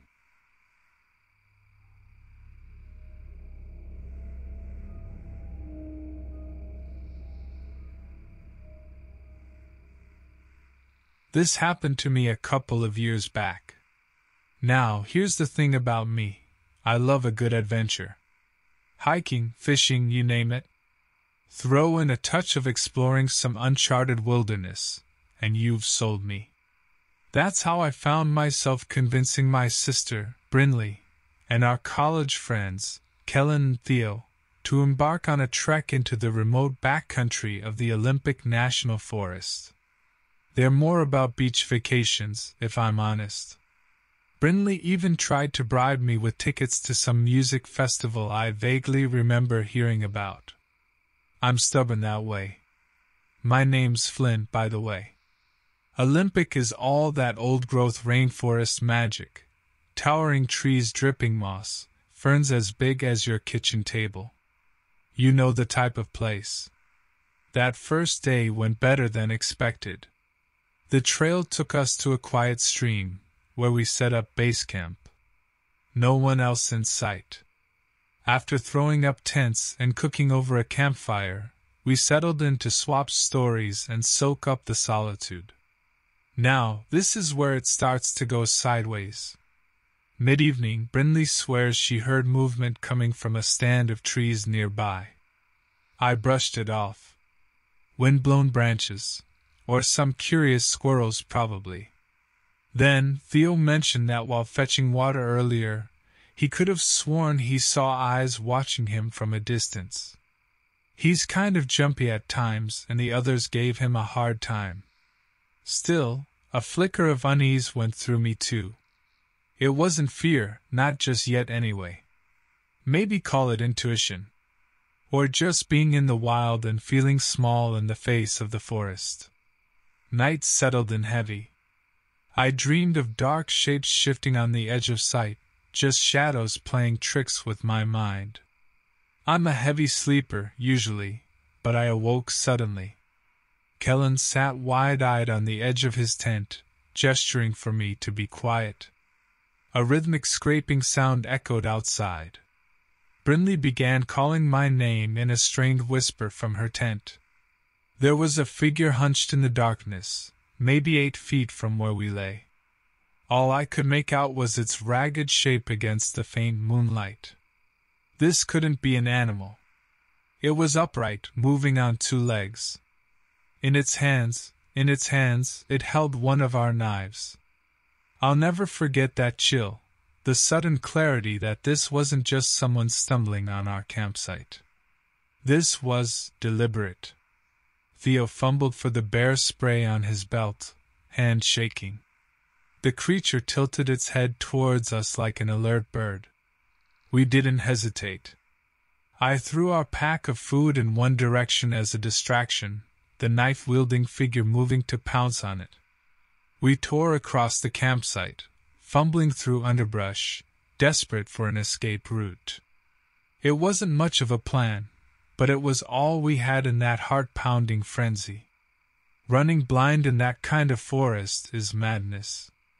Every tree root seemed to reach out in the dark, every branch aimed right at your eyes. It felt like hours, but when we burst breathless onto a deserted logging road, it was an oasis in the chaos. Luck, a lone hiker's truck parked next to an overgrown side trail. He was packing up after some night photography, saw us stumble out, eyes wide like spooked animals.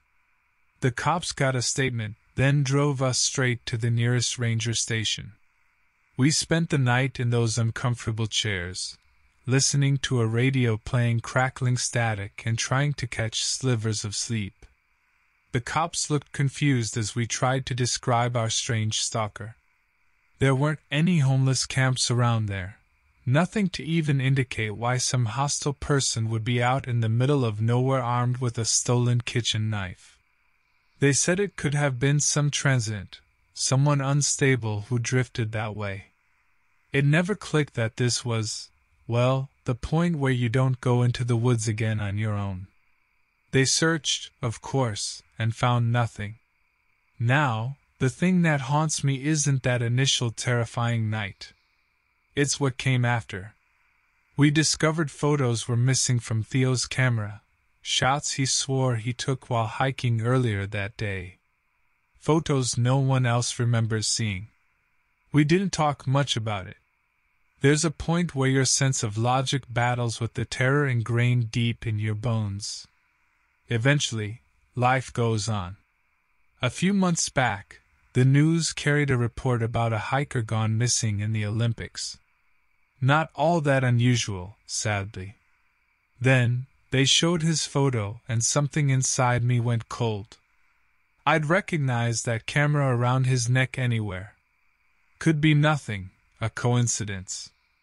I like to think that's it. I have to think that's it. Sometimes, when walking at night, a sliver of unease sets in. Something seen out of the corner of the eye, a shadow slipping along the edges of the streetlights. It's then I remind myself it's the city now, not the dark woods. There's nothing here now, I tell myself. Nothing at all.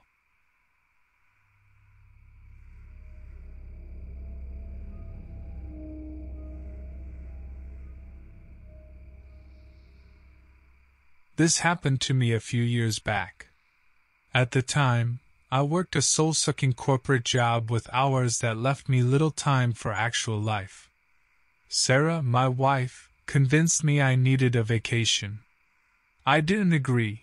What were a few days away going to change? Still, after much nagging, I grudgingly put in for time off. Our travel options with such short notice were limited. Flights anywhere fun were exorbitant, but a couple named Blake and Amelia on an RV rental site were practically giving theirs away on short notice. I'd never driven that big of a vehicle, but it seemed easy enough. Sarah booked it before I could object further. Maybe some fresh air and time outdoors would be what I needed after all. Our destination was decided for us too. Blake and Amelia suggested Sequoia National Park in California. They offered glowing references, stunning trails, towering trees, the whole bit. And the idea of spending time near those gargantuan sequoias did pique my interest. It promised to be something unique. I'm Evan, by the way. We picked up the RV on a scorching summer afternoon. Inside was nicer than I expected, all cozy and well-stocked. After a crash course from Blake on operation, we were hesitantly on our way. Sarah drove first. That alone took some edge off my tension. Sequoia was amazing. I admit, seeing those ancient, massive trees brought something close to awe. We spent 2 days wandering trails, losing signal on our phones, cooking dinners outdoors on the little campsite stove. There was laughter. That felt weird. We were happy, or at least as close to it as I'd been in years. I started to understand what Sarah meant about finding myself again. My corporate worries slowly drifted away. Day 3, that's when things turned. We'd tackled a strenuous hike early, returning to the campsite exhausted. I took over the wheel for the short trip to our next site while Sarah made lunch. About halfway there, I noticed the truck pulled off behind a grove of trees, maybe a quarter-mile down the road. Nothing weird, right? People stop. But in the rearview mirror, I saw someone step out from behind those trees. Tall guy. Thin. Binoculars in his hands. At first, I thought he was a birdwatcher. Then it hit me. Sarah was making sandwiches in the back. He couldn't see her. My gut twisted. Something wasn't right. "Evan, the view up here is beautiful. Pull over," Sarah called out. My foot hesitated over the gas. That guy didn't feel like a birdwatcher. Not the way he moved, not the way he held the binoculars. I didn't answer Sarah, just pushed down harder on the accelerator. It wasn't much, but I was glad the RV had some pickup. My hands clenched the wheel tight. "Evan? Why aren't you, oh God?" Sarah had spotted him too in the side mirror. Panic set in. A mile past our turn, there was a small rest area. I skidded into it, my heart pounding against my ribs. We slammed the doors shut, locking them in a single motion. Sarah huddled up against me, and we could feel rather than see his truck rumble past. He didn't stop. We stayed there, breathless, for what felt like hours. He wasn't after us, I told myself. Just a coincidence. He wasn't coming back. But my mouth was dry with fear. That night, Sarah and I barely slept. Every creak of the RV, every rustling branch, put us on edge. I wished I'd brought a gun, or learned hand-to-hand combat.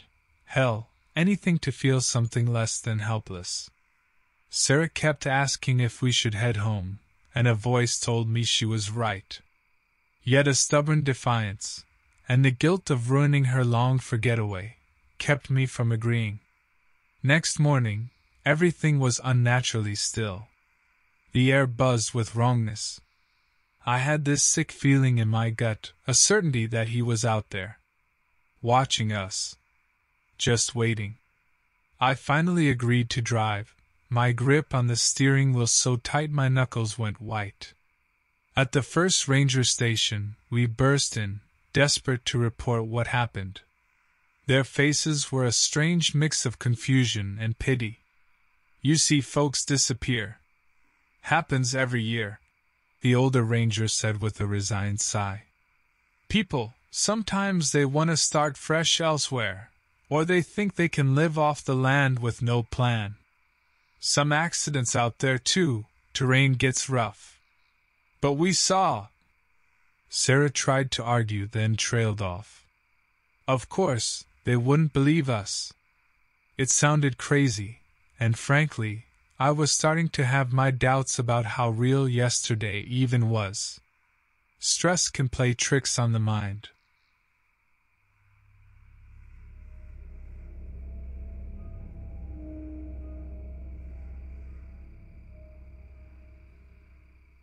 This happened to me a couple of years back, right around that time in life when weekend getaways with the guys just started feeling routine, you know? Still fun, but less of an adventure. Name's Noah, by the way. Used to be a bit of a city rat, noisy apartment, takeout every night, till work stressed me out so bad I had to make a change. Got into hiking, biking, all that healthy nature stuff. Figured why not try an actual campout for once? My buddy Declan, bless his adventurous spirit, found this awesome website claiming to list undiscovered camping spots. The one that caught our eye was a secluded clearing deep in the Ozarks, Missouri side, near a winding river. No crowds, no park rangers, no nothing. Just us and the open skies. Sounded too good to be true to this city boy, but I was up for it. It was a long drive in Declan's beat-up old RV, packed full of supplies. It took longer than we thought to get to the remote access road, and even by then, The sun was fading fast. Should have called it a night right there, but the call of the wild and all that. There was a rough clearing just barely big enough for the RV, surrounded by these gnarled pine trees. Didn't take long to set up camp, a few folding chairs, basic supplies out. Declan insisted on messing with his telescope while there was still some light. Me, I wanted to push ahead, do some exploring. The website mentioned a trail system nearby. It's funny how quickly ambition fades when the light disappears and the woods loom over you. That's when I started to think maybe staying near the RV wouldn't be so bad. Declan laughed at me, but even he must have felt it, that nagging chill that wasn't the evening air. I head off down a worn path, phone flashlight flickering uselessly against the trees. Shouldn't have gone solo, should have waited for daylight, but that familiar craving for a little exploration got the better of me.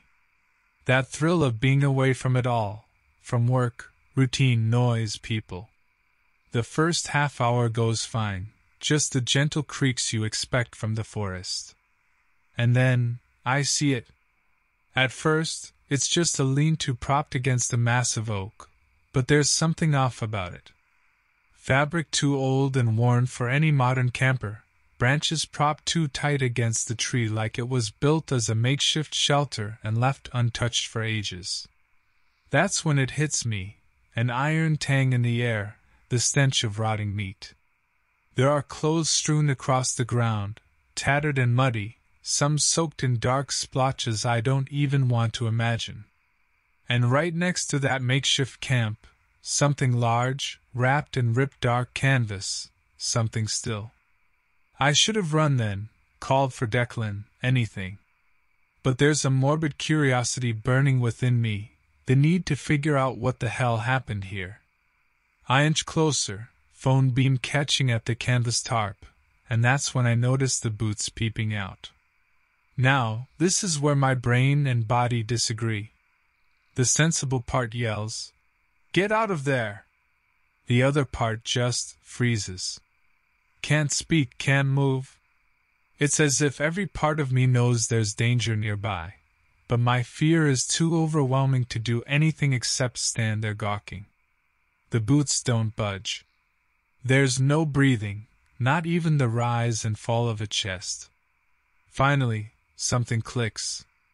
That body was dead for sure, the smell overpowering now. Something, or someone, left him and whatever other poor soul set up camp here to rot.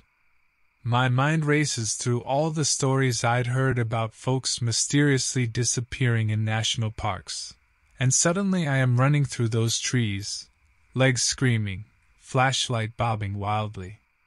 It feels like it takes forever, but then I see the glimmer of our campsite ahead. I burst through the trees, yelling for Declan. I stop short.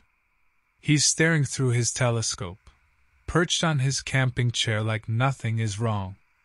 "You gotta see this, Noah," he points upward. "Orion's right." Suddenly, he notices the wild look in my eyes. I gasp, trying to get words out, and point wildly back at the trees. Declan finally jumps off his chair, confused.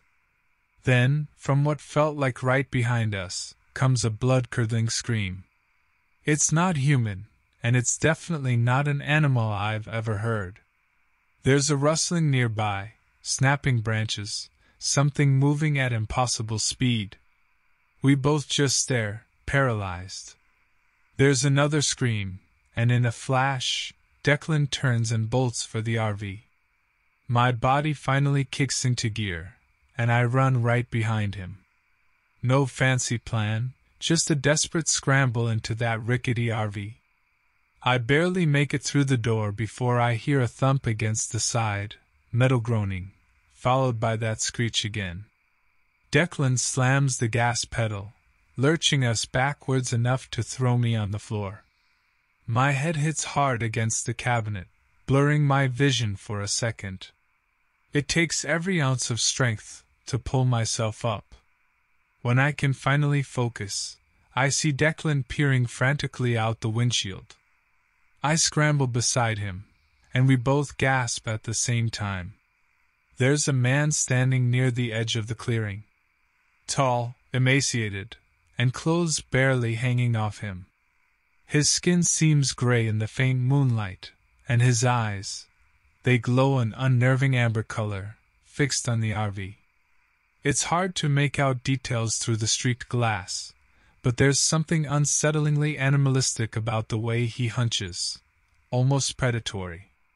It's like he knows we're looking, senses us staring with absolute terror.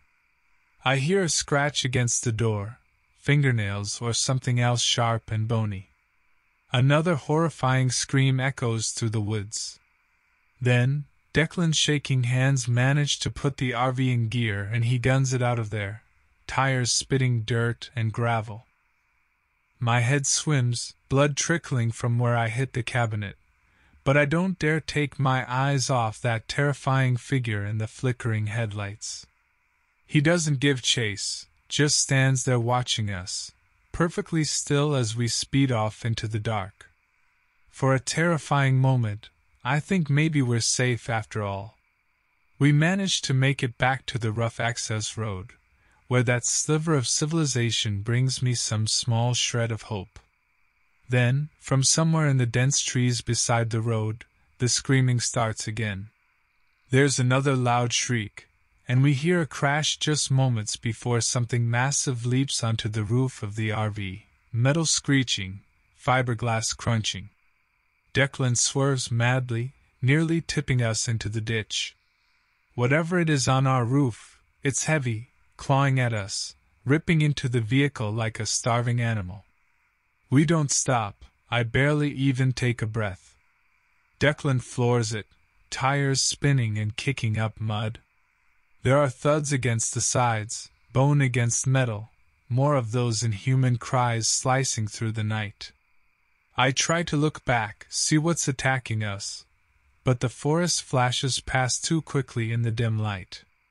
The RV starts to fill with an awful stink, the same rotting smell from the campsite. Finally, after what feels like forever, we hit the main road. It feels like freedom. Like maybe, just maybe, we made it out.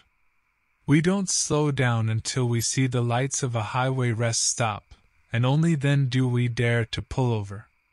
The damage to the RV is extensive, deep scratches running the length of it, windows cracked and leaking. My heart throbs at the idea of what we barely escaped. We barely speak until we find a gas station and stumble inside to call the police. They don't find anything out there, except some ravaged campsites and scattered personal effects. The look on the officers' faces speaks louder than words. After that, the drive home is a blur.